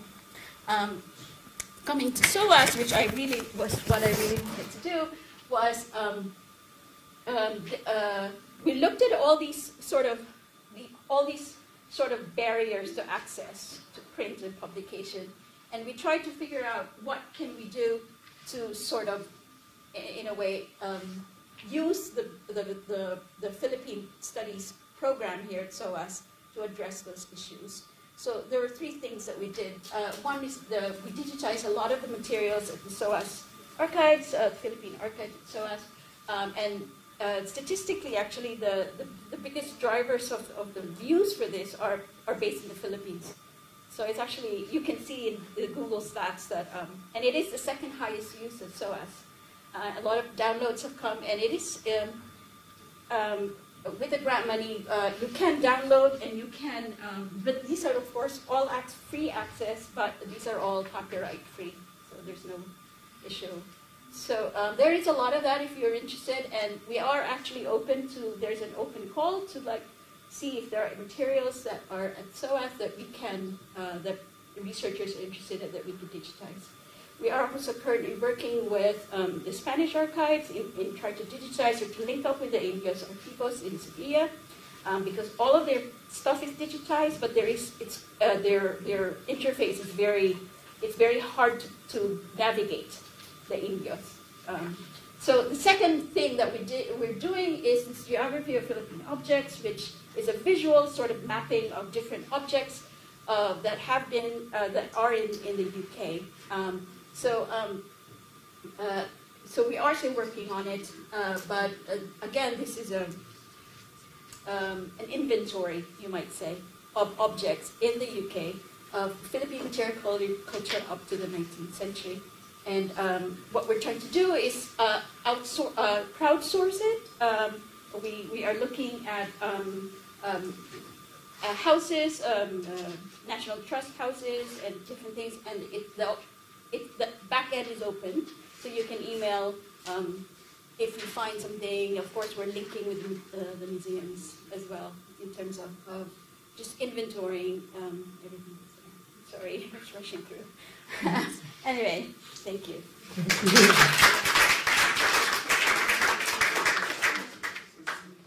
Okay, slight schedule change. Our second speaker is Ivy Chan, who is a PhD student here in SOAS. Without much further ado, Thank you. Hi, is this working? Hi, can you hear me at the back? Okay, great. Yeah, I think I can multitask, that's fine. So it's wonderful to be here and view Hong Kong within the wider context of Southeast Asia, which is something that I believe should really be done more often. And I'm going to address a bit more of that later on. So I'm from Hong Kong, born and raised in Hong Kong, and I actually consider myself, when you ask the question, like who considers English as the first language, I wasn't really sure there, because I kind of consider myself bilingual, and I think I speak for a lot of Hong Kong people who were basically taught their ABCs from day one and identify with an English name on their passport. So I am very sick of people coming up to me saying, that doesn't sound like a Chinese name, tell me your real name. And that is very much part of the fabric of Hong Kong society and culture that people don't really understand. So my title, A Borrowed City, Borrowed Art, actually comes from a classic text on Hong Kong history. So this comes from an author, Richard Hughes, who lived in Hong Kong for a long time, but very much comes from a very sort of colonial British perspective when he wrote his book on Hong Kong. And he said that it's a borrowed place, living on borrowed time. Hong Kong is an impotent capitalist survival on China's communist derriere. So it goes on. And he actually borrowed this phrase himself from Han Suyin, who was quite a well-known Eurasian author, and there have been Hollywood movies based on her work. And she borrowed that term from a Shanghai businessman who moved to Hong Kong, and his name was Tom Wu. Now, these are the sort of perspectives that you get from this is a book written in the 60s. So if you think about the wave of Shanghai immigrants going to Hong Kong, sort of 1949 period up to the 60s, Hong Kong was sort of seen as a voiceless community. It was a borrowed place on borrowed time. And this is where the British colonialists were, and where people saw a place of refuge for political reasons, for Cultural Revolution. So that was all the context that was happening. And now, obviously, Hong Kong's not on borrowed time anymore. It's been returned to China, as a special administrative region. And this view on Hong Kong history, obviously, is extremely outdated. And Richard Hughes, actually, in his book, said that there's no demand for democracy in Hong Kong. There's no, people are very pragmatic. They put their heads down. They just get on with it. And obviously, that is extremely untrue, considering what's been happening recently with, the umbrella movement and everything. And so I don't actually feel like when we talk about decolonizing, I don't feel like there is actually one single voice dictating the writing of Hong Kong art history or Hong Kong history in general right now. And local Chinese have actually been extremely active in publishing in Chinese. It's just whether Western scholars have bothered to read them or not, that's a different question. So, I personally feel like growing up, I read a lot of history written by Hong Kong Chinese, as well as Westernized Chinese or British expats teaching in Hong Kong. So a quick summary, this is stolen from historian Vaudine England, who's been great in summarizing Hong Kong historiography into 3 schools. So first of all, we can talk about the colonial school, people who glorify, the sort of British methods of, modernizing Hong Kong, which was just a fishing village and nothing more than that. And then you get the sort of Marxist post-1949 Beijing-centric view. And they follow the narrative of colonial exploitation and oppression, and seeing the Chinese as pure victims of this Opium War and everything that was going on at the time. So this is a view from Beijing and not from Hong Kong itself. And then now I think recently we really see the rise of what we call the Hong Kong school. So they're neither sort of pro-colonial or pro-Beijing, and we're really going back to archives in Hong Kong, speaking to people there, Eurasian communities, Southeast Asian communities. We're talking about labor unrest that happened, the complex rule of law, how the British law did not really apply, or the rights of being a British citizen did not particularly apply to a lot of Hong Kong citizens. So there's a lot of complex research happening based in Britain, based in Hong Kong, and in America as well. Now, as a PhD student at SOAS right now, I am trying to record the history of collecting Chinese art in Hong Kong, which hasn't really been researched properly yet. And I have had some challenges and some pushback from people who say, why are you writing this? There's no collecting history in Hong Kong. It was just a temporary thing. People needed a place to keep their art collections, you know, in light of the Cultural Revolution, and because Hong Kong was a unique situation for the art market. So it's interesting to see that you still get a lot of this kind of outdated kind of ideas that Hong Kong is not worth writing about. It's just a particular place stuck in a particular time, and it's all over now. So this is what has been done on, you know, histories of collecting Chinese art.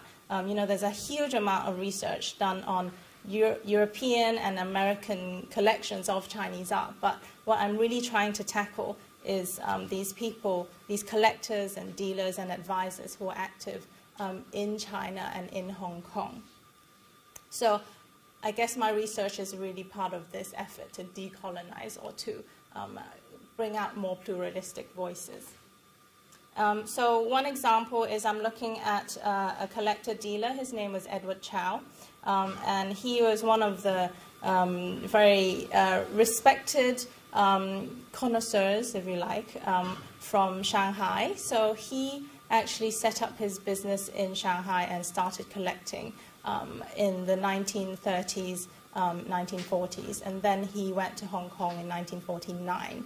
And in Hong Kong, he had a huge number of publishing opportunities available to him. So I'm thinking about, you know, Hong Kong as a very important hub for publishing at the time, especially, you know, in the 50s and the 60s, there was a thriving business for printing and the press in Hong Kong. So he actually published his the catalogs for his private collection for the first time in Hong Kong when he had the resources to do so. And what I'm doing is also going through his unpublished memoir, which is written in Chinese, and even as someone who reads Chinese, it takes a lot of effort to dissect this because he writes in very sort of messy, cursive writing. So this is very much what I'm trying to do, and it's interesting to see that Hong Kong has actually benefited from a lot of publishing opportunities. There's a lot of publications with the universities there, and I think it's great that Hong Kong, as a very bilingual place, has always done a lot with translating English texts into Chinese and vice versa. So, for instance, if you look at the publications by the Hong Kong Museum of Art, a lot of them are bilingual, and the collector societies in Hong Kong who have the best, you know, the important collections, they always make sure they have things published in Chinese as well as English. But obviously, this needs to continue, I think, especially after the handover to China in 1997. People obviously prioritize learning Mandarin over English now for a lot of the younger generation. So when we publish, do we publish in traditional Chinese that caters for Hong Kong and Taiwanese audience? Do we publish in simplified Chinese to cater for mainland Chinese audience? Do we bother translating into English anymore? Do people care about Western acknowledgement, especially when it comes to Chinese art? I think there's a sort of sense of arrogance sometimes that the research is now coming from Beijing and Shanghai. Why do we need to read the English text? And it's very interesting how things are actually changing every day, and how a lot of English books are being translated into Chinese to cater for the Chinese market now. So I open up those questions, and I'm going to keep this short, and that's all I have to say. Thank you so much.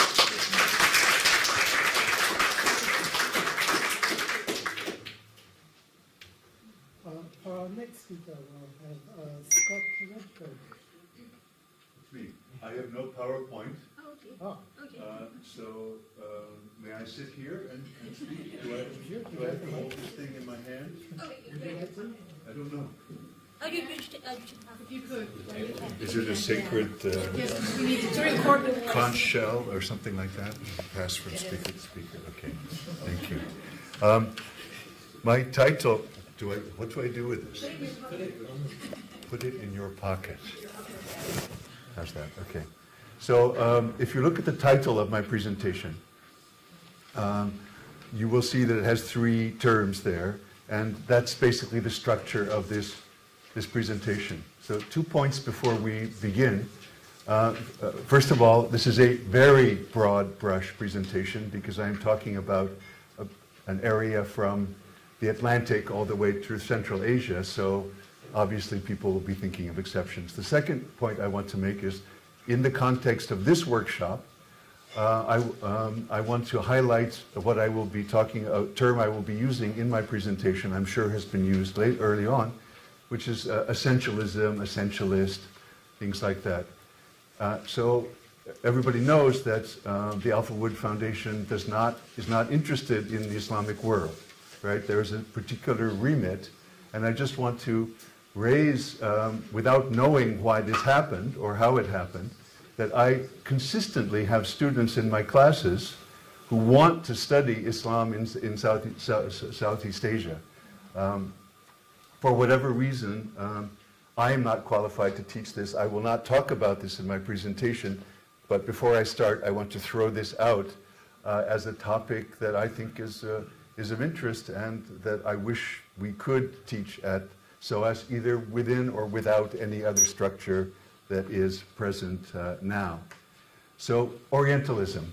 If we define Orientalist in the root sense of the word and not the sense as used by Edward Said, it means somebody literally who studies the Orient. And in early modern Europe, this means generally the Islamic world.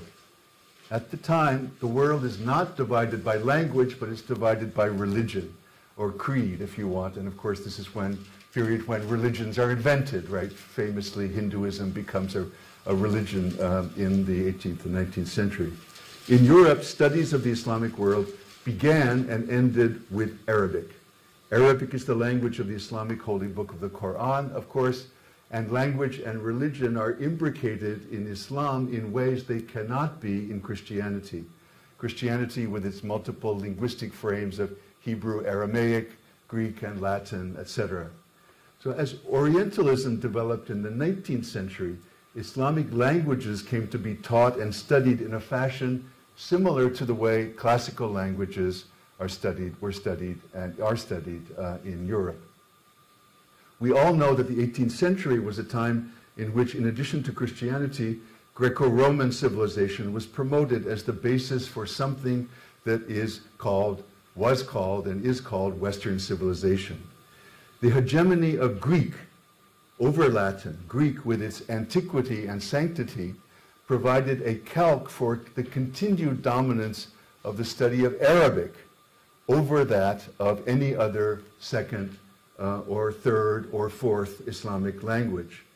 Current academic study of the Islamic world continues in many ways to privilege the Arabic language and material culture associated with Arabs as original and therefore more authentic, there's that word, than those of other Islamic peoples and cultures.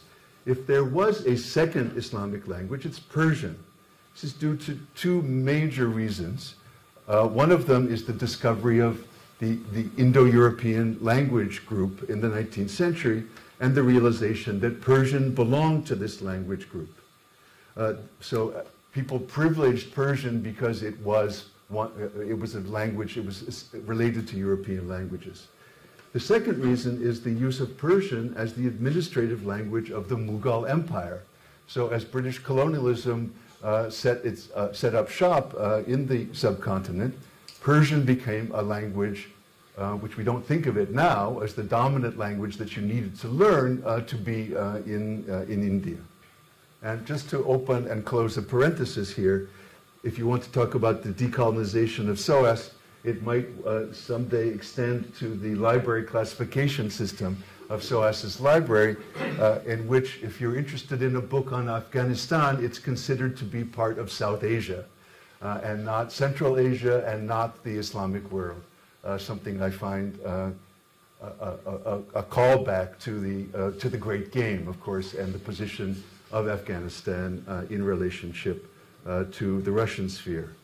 Despite the fact that the Ottoman Empire, which was largely Turkish-speaking, was the largest, nearest Islamic state to Europe, the study of Turkish was a distant third to Arabic and Persian. In the 19th and 20th centuries, European colonial powers contented themselves with aiding revolutions or lopping up those parts of the Ottoman Empire that were to the west that were predominantly Christian, or of course the parts that were predominantly Arab, away from some sort of a Turkic core. It's really only in my generation, in the last 30 years, that people have taken the study of Turkish, the Ottoman Empire, seriously. Before that it was derivative, doubly derivative from Persian, and before that Arabic. So this is a really interesting moment, actually, for the study of the Ottoman Empire and the Turkish language. France had served as the main guarantor of Christians living in the Ottoman Empire, so French became the European language of Christian Arabs, as well as through the establishment of Francophone Alliance Israélite schools in the 19th century, Jewish communities. And French colonial rule in North Africa means that French continues to dominate the study of Islamic North Africa today. I went to the Louvre a few years ago to give a lecture, and I was invited to the Sorbonne afterwards to meet Islamic art students, and we went around the room and they introduced themselves. Everybody was either from North Africa or studying North Africa, with only two exceptions, and those were people who were from the part of the world that they were studying in Paris. I'm exaggerating for effect, but that's, I think, still more or less the situation today. And it's interesting to see that it's not concomitant with the colonial relationship between India and Britain. While Indian studies in many respects are doing well in this country, there's not that intimate relationship that I have seen, at least in Paris. I don't know if Ashley agrees with that or not. With the establishment of European scholarly research institutes in colonial territories, previous colonial arrangements continue.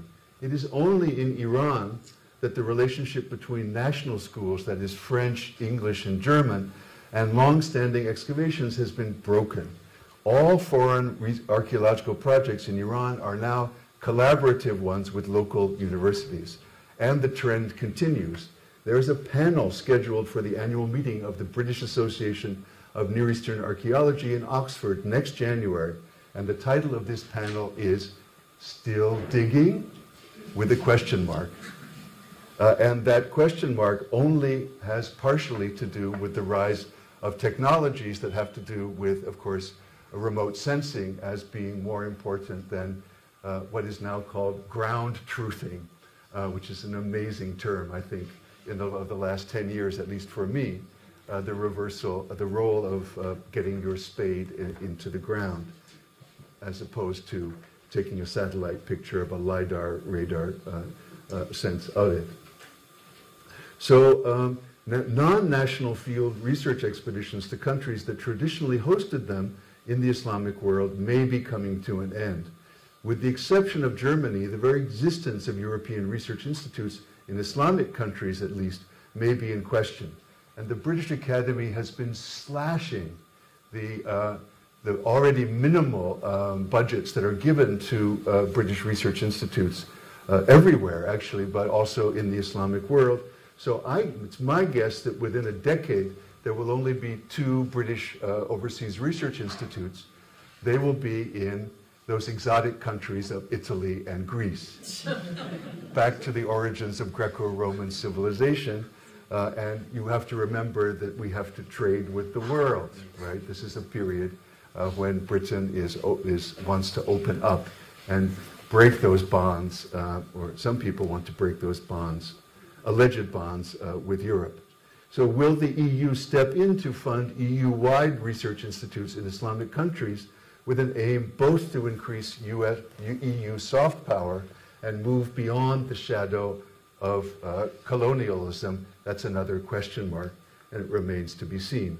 Now, in the world of Islamic art and archaeology, it's still the norm for European and North American scholars not to know a modern Islamic language well enough either to converse in it or lecture in it, let alone publish in it. In archaeology departments in Western Europe and North America, you can see my archaeological bias to this presentation. In archaeology departments, it is not normal for archaeologists to know the language of the country they are working in. For this reason, SOAS's Department of the History of Art and Archaeology is not considered an archaeology department by other UK archaeology departments. One British archaeologist said to me, we consider it to be a regional studies center, with sarcasm dripping from her lips as she said it. It's not a place where you can study archaeology. As recently as 10 years ago, a prominent Western Islamic archaeologist proposed a scholarly journal on Islamic material culture that would only contain articles and references in those articles in Western languages. And I kid you not, that was only 10 years ago. In addition to inheritances from Orientalist and colonial epistemological structures, there are the limitations of the modern nation state, and that's where I'd like to end my presentation. After the 1979 revolution in Iran, which was, after all, a religious revolt, knowledge of Arabic in Iran has declined. In Turkey, the national narrative is imperative to all work. The main Islamic museum in Turkey, after all, is not called an Islamic museum, it's called the Museum of Turkish and Islamic Art, with the ethnic aspect that's privileged. When you go to Istanbul today, you can see other religious developments, but we don't have no time to get into those. And in the Arab world, there are plenty of national journals, but there's no international journal of Islamic art and archaeology in Arabic. In the former territories of the Soviet Union, a younger generation has largely abandoned Russian as a scholarly language, but without a clear preference for publishing in English or any other Western European language. So despite this fragmented picture, it's pretty clear that the purpose of national journals and the publications of state organs like museums and academies in most Islamic countries, the purpose of this is to foster nationalist narratives above religious, so pan-Islamic religious narratives, despite the way Islam is being presented to us in the media. With growing populations, dwindling resources, rampant economic development, and new universities being funded pretty much everywhere in the Islamic world, largely as a function of political patronage, these local journals and books serve largely to record and not interpret data, as Ashley talked about in her presentation this afternoon. Even with the rise of Islamist movements in much of the region, the dominant narrative, I repeat to sum up, the dominant narrative is not pan-Islamist, but nationalist. Thank you very much.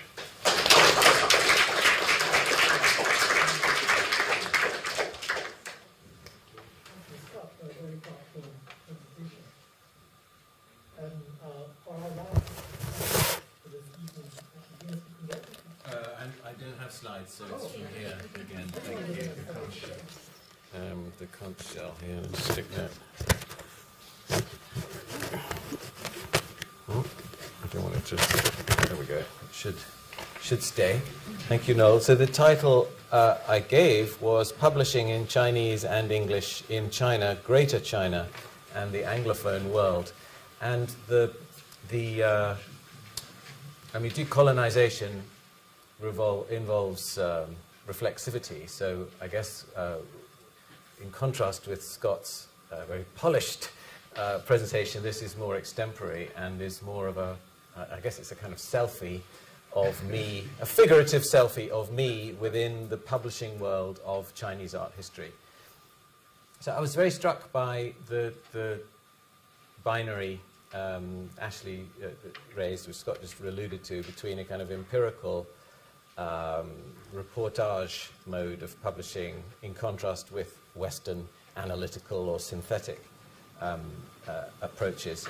It strikes me when you add China to the mix, you get another kind of binary or dialectic. It's basically ideological. So in China, in mainland China at least, you're dealing with a Marxist or a Chinese communist, even all sorts of words you could use, a post-socialist, a kind of command model at least.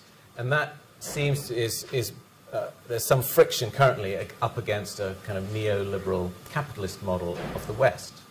So when it comes to decolonization, you're dealing with China at least with another one of these ethno-nationalisms that we've been alluding to. The Chinese state promotes the idea of 5,000 years of unbroken Chinese history and consanguinity, which is an extraordinary claim to make on top of the historical one. So this has huge implications for how archaeology is presented in publishing in China, but also historical modeling. And it's a command model which begins with slave society and it ends with this kind of sunny uplands of a glorious socialist future. That's the trajectory. Now, No used this interesting term of a two-world problem. And again, when it comes to this construction of knowledge that is China, I'm struck by the idea of multiple Chinas. And Ivy alluded also to the idea you've got traditional Chinese, the Hong Kong version of it, the Taiwan version of it, and then all the pre-modern texts that you read that have not been translated into simplified Chinese. And then you've got simplified Chinese in the PRC, in Singapore, and then all the pre-modern texts that have been translated into simplified Chinese. And you could also include in this mix Japanese who are highly literate, who can read Chinese, or Koreans, or even Vietnamese, who are part of the Sinosphere, who are all kind of part of this construction of multiple Chinas. So when it comes to oneself, a number of, well, at least two Chinese artists have said to me that they think they knew me in a past life when I was Chinese. So I make no claim, and I haven't done a DNA test, but from this pale face, I think you can guess that I'm pretty much European, which means that I am likely to be somewhere between 5 and 12% Neanderthal, because most white Europeans have got that percentage of Neanderthal. So I'm not entirely human, a little bit of something else here. But anyway, I'm sitting here mainly as a specialist in Chinese art history, who publishes mainly on painting and calligraphy, also a little bit on ceramics, visual culture, and I also have another sideline in curating contemporary art. Trained in the UK and the USA, I have worked in the UK, Ireland, USA, Taiwan, Hong Kong, and in mainland China as well. So yeah, I've got about a bit. Now publishing, I've mainly published in English until now. In the last 3 or 4 years, various projects that I have done have managed to produce bilingual publications. So this is a catalogue of a contemporary art exhibition that I did in Shanghai. So this has a kind of commercial gallery behind it. They produced a beautiful bilingual edition. I have sitting on my desk, burning a hole in it, this is the Chinese translation of a monograph that I produced in English about 10 years ago, full of problems. I don't know when that is going to come out. The translation is appalling. So I don't know what I can do about that. I have also actually published, I mean, I've often tried, if I've worked with someone from China, to put their name on the catalogue, to recognize it as a collaborative effort. So this is an exhibition of a catalogue of an exhibition in Dublin. So it co-authored with the curator from the Shanghai Museum, and I thought it would do him some good. It evidently has, because he's now the head of the department and possibly a future director, so it made me even more glad to have put his name on that. But some of the, I mean, for some of these projects, especially this kind of academic tome, to publish that in Chinese, I really have to rely strongly on like former doctoral students or other collaborators in China. And for them, there's an urgency, there's a need that this should look good. It reflects badly on them if I don't come across well in China. This is very different from, say, in Japan, where books are translated by someone of your same status. So eminent professors in Japan would translate the work by eminent professors, or mid-ranking professors would be translated by someone of an equivalent rank. Not at all like that in China. The job of the translator is pretty low status, unfortunately, and that's partly why there are these issues with it. There is also a real difficulty in being the one and the same person who writes in English and in Chinese. And to give the example of my teacher, Wen Fong, he would have had a classical education in China, left China in 1949. He was also a prodigy of calligraphy, but published everything in English and couldn't write in Chinese, in spite of that background. So, I mean, how much more unlikely is it that I'm ever going to write something in Chinese or even be able to edit it in Chinese? It's just not going to happen.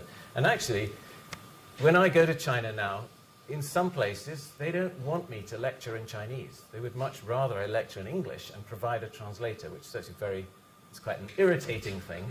But there it is.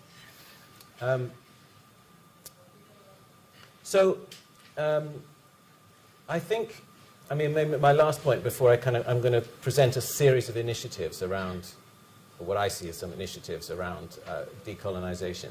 So the last real point would be just to think about, dealing with China and the censorship regime. So translating into simplified Chinese is not simply a question of one language to another. It's one ideological world into another. And it involves the removal of all kinds of references or ideas. So here are my four, for what they're worth, initiatives for dealing with this issue of decolonizing in the publishing world of Chinese art history. The first one is we still have to engage.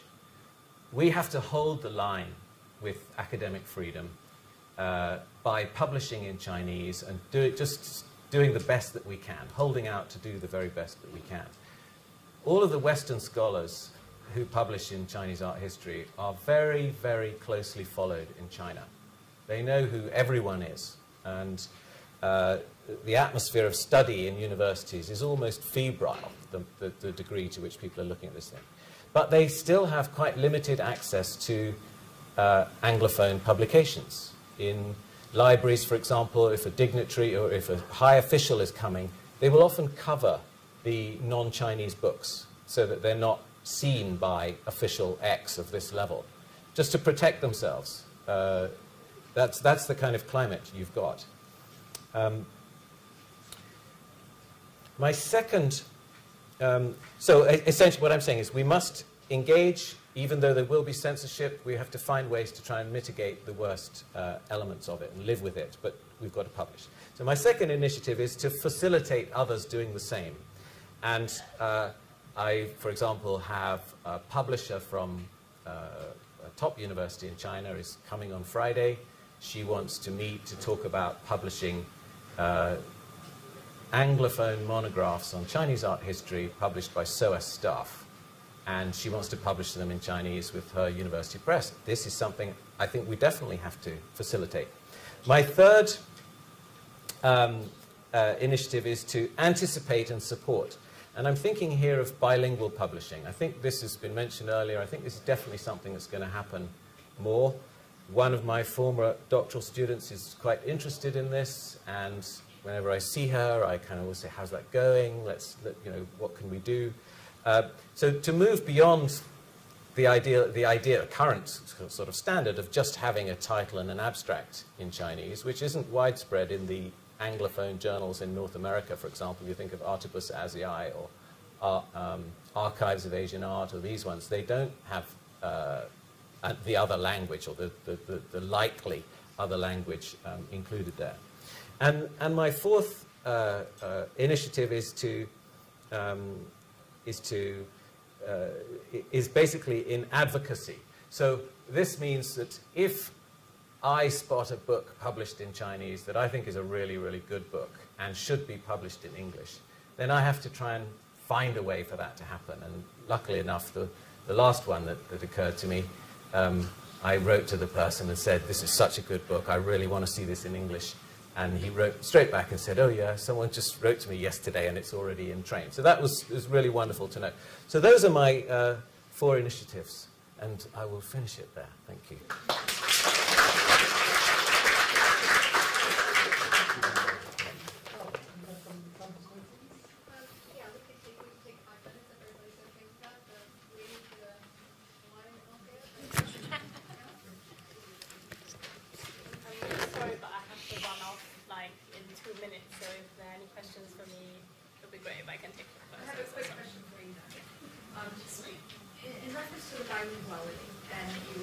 A lot of, not so much now, there's a move against that, but the still relatively recent tradition of publishing in both languages.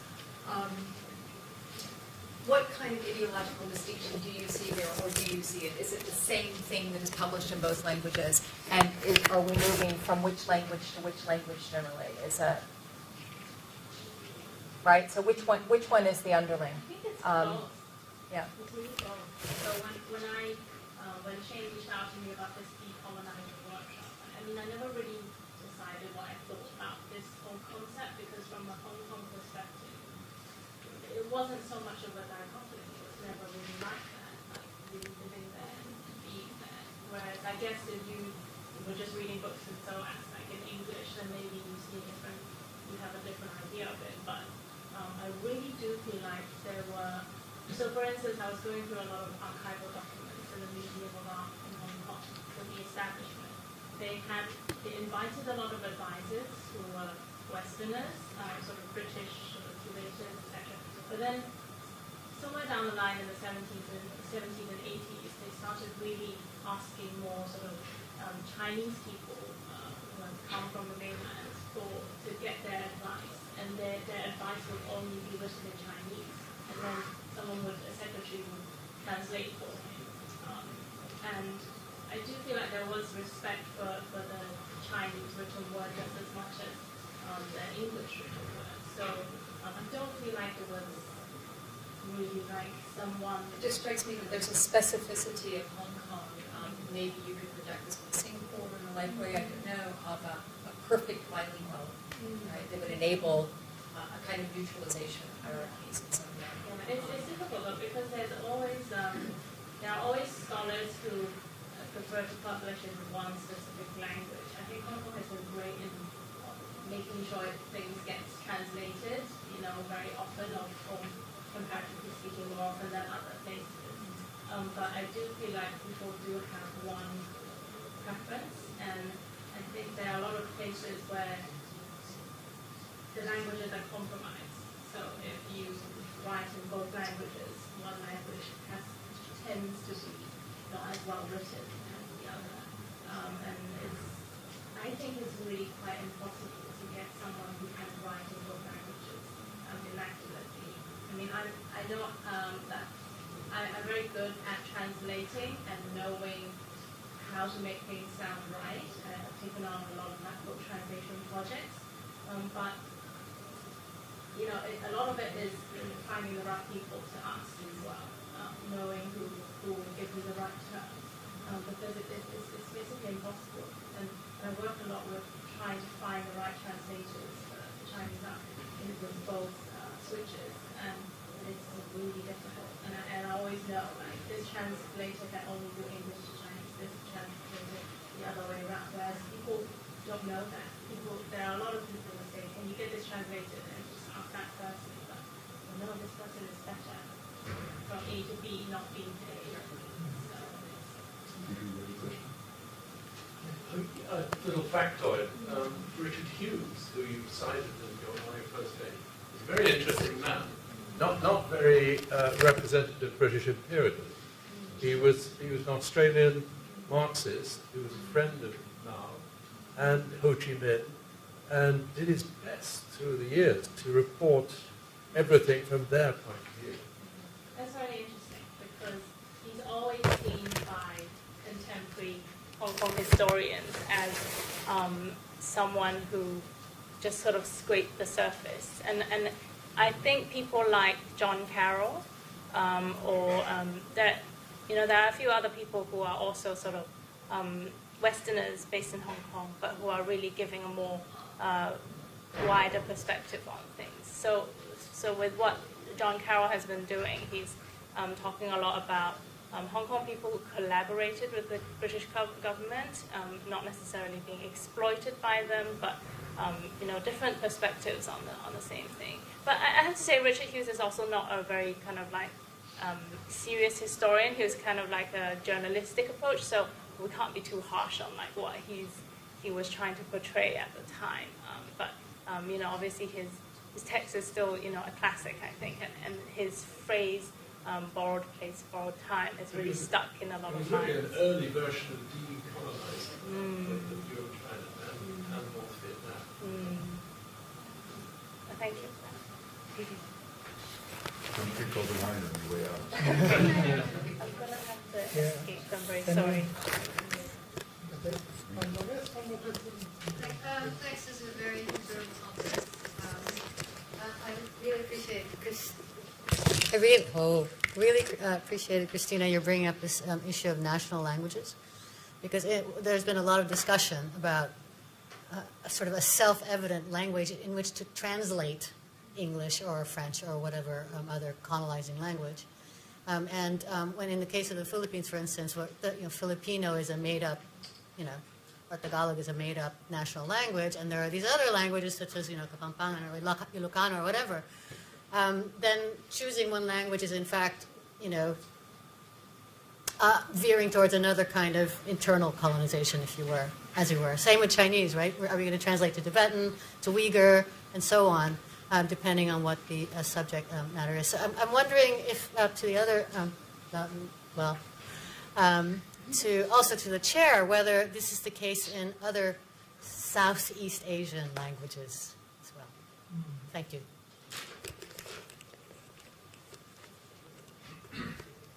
Well, my guiding principle was for providing a second language. The guiding principle was to just be accessible to the local community to which the research was affected.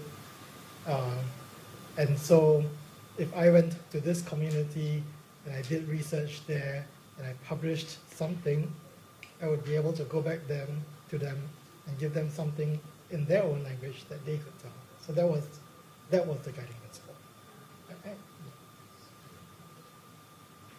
And somebody else? Maybe I'll say something in closing, because I realize we have to close, so I'll come up with some of the response to that that closes this. And it does seem to me that a lot of the talk has been about internal colonization, and it's really useful that you brought that up. Not only languages, we could certainly get to the question of many languages in Southeast Asia which colonize other smaller languages in Southeast Asia, and that's part of some of the questions that you raised as well, Scott. But also, if we go back to one of the examples from our first panel, Pipat's discussion about what he calls mainstream art history and non-mainstream art history. So there's a certain kind of internal colonization which isn't articulated through a differentiation in language use, but which is articulated through different publishing venues. And those kinds of challenges that are certainly at work, and which aren't always recognized, I think, in, let's go back to the Southeast Asian example, in Western scholarship in Southeast Asia. So folks will go and see if they're at all ethically oriented, they'll go and look at what's going on in publishing venues, but not necessarily elsewhere. So that seems to me to be a sort of important issue to follow up on. I would like to take this opportunity with my conch shell to thank everybody, including our last panelists. Thank you especially to Noelle for not only opening our day, but closing our day. We really appreciate your work. And to thank all of you for coming. And please join us for a reception outside. Thank you.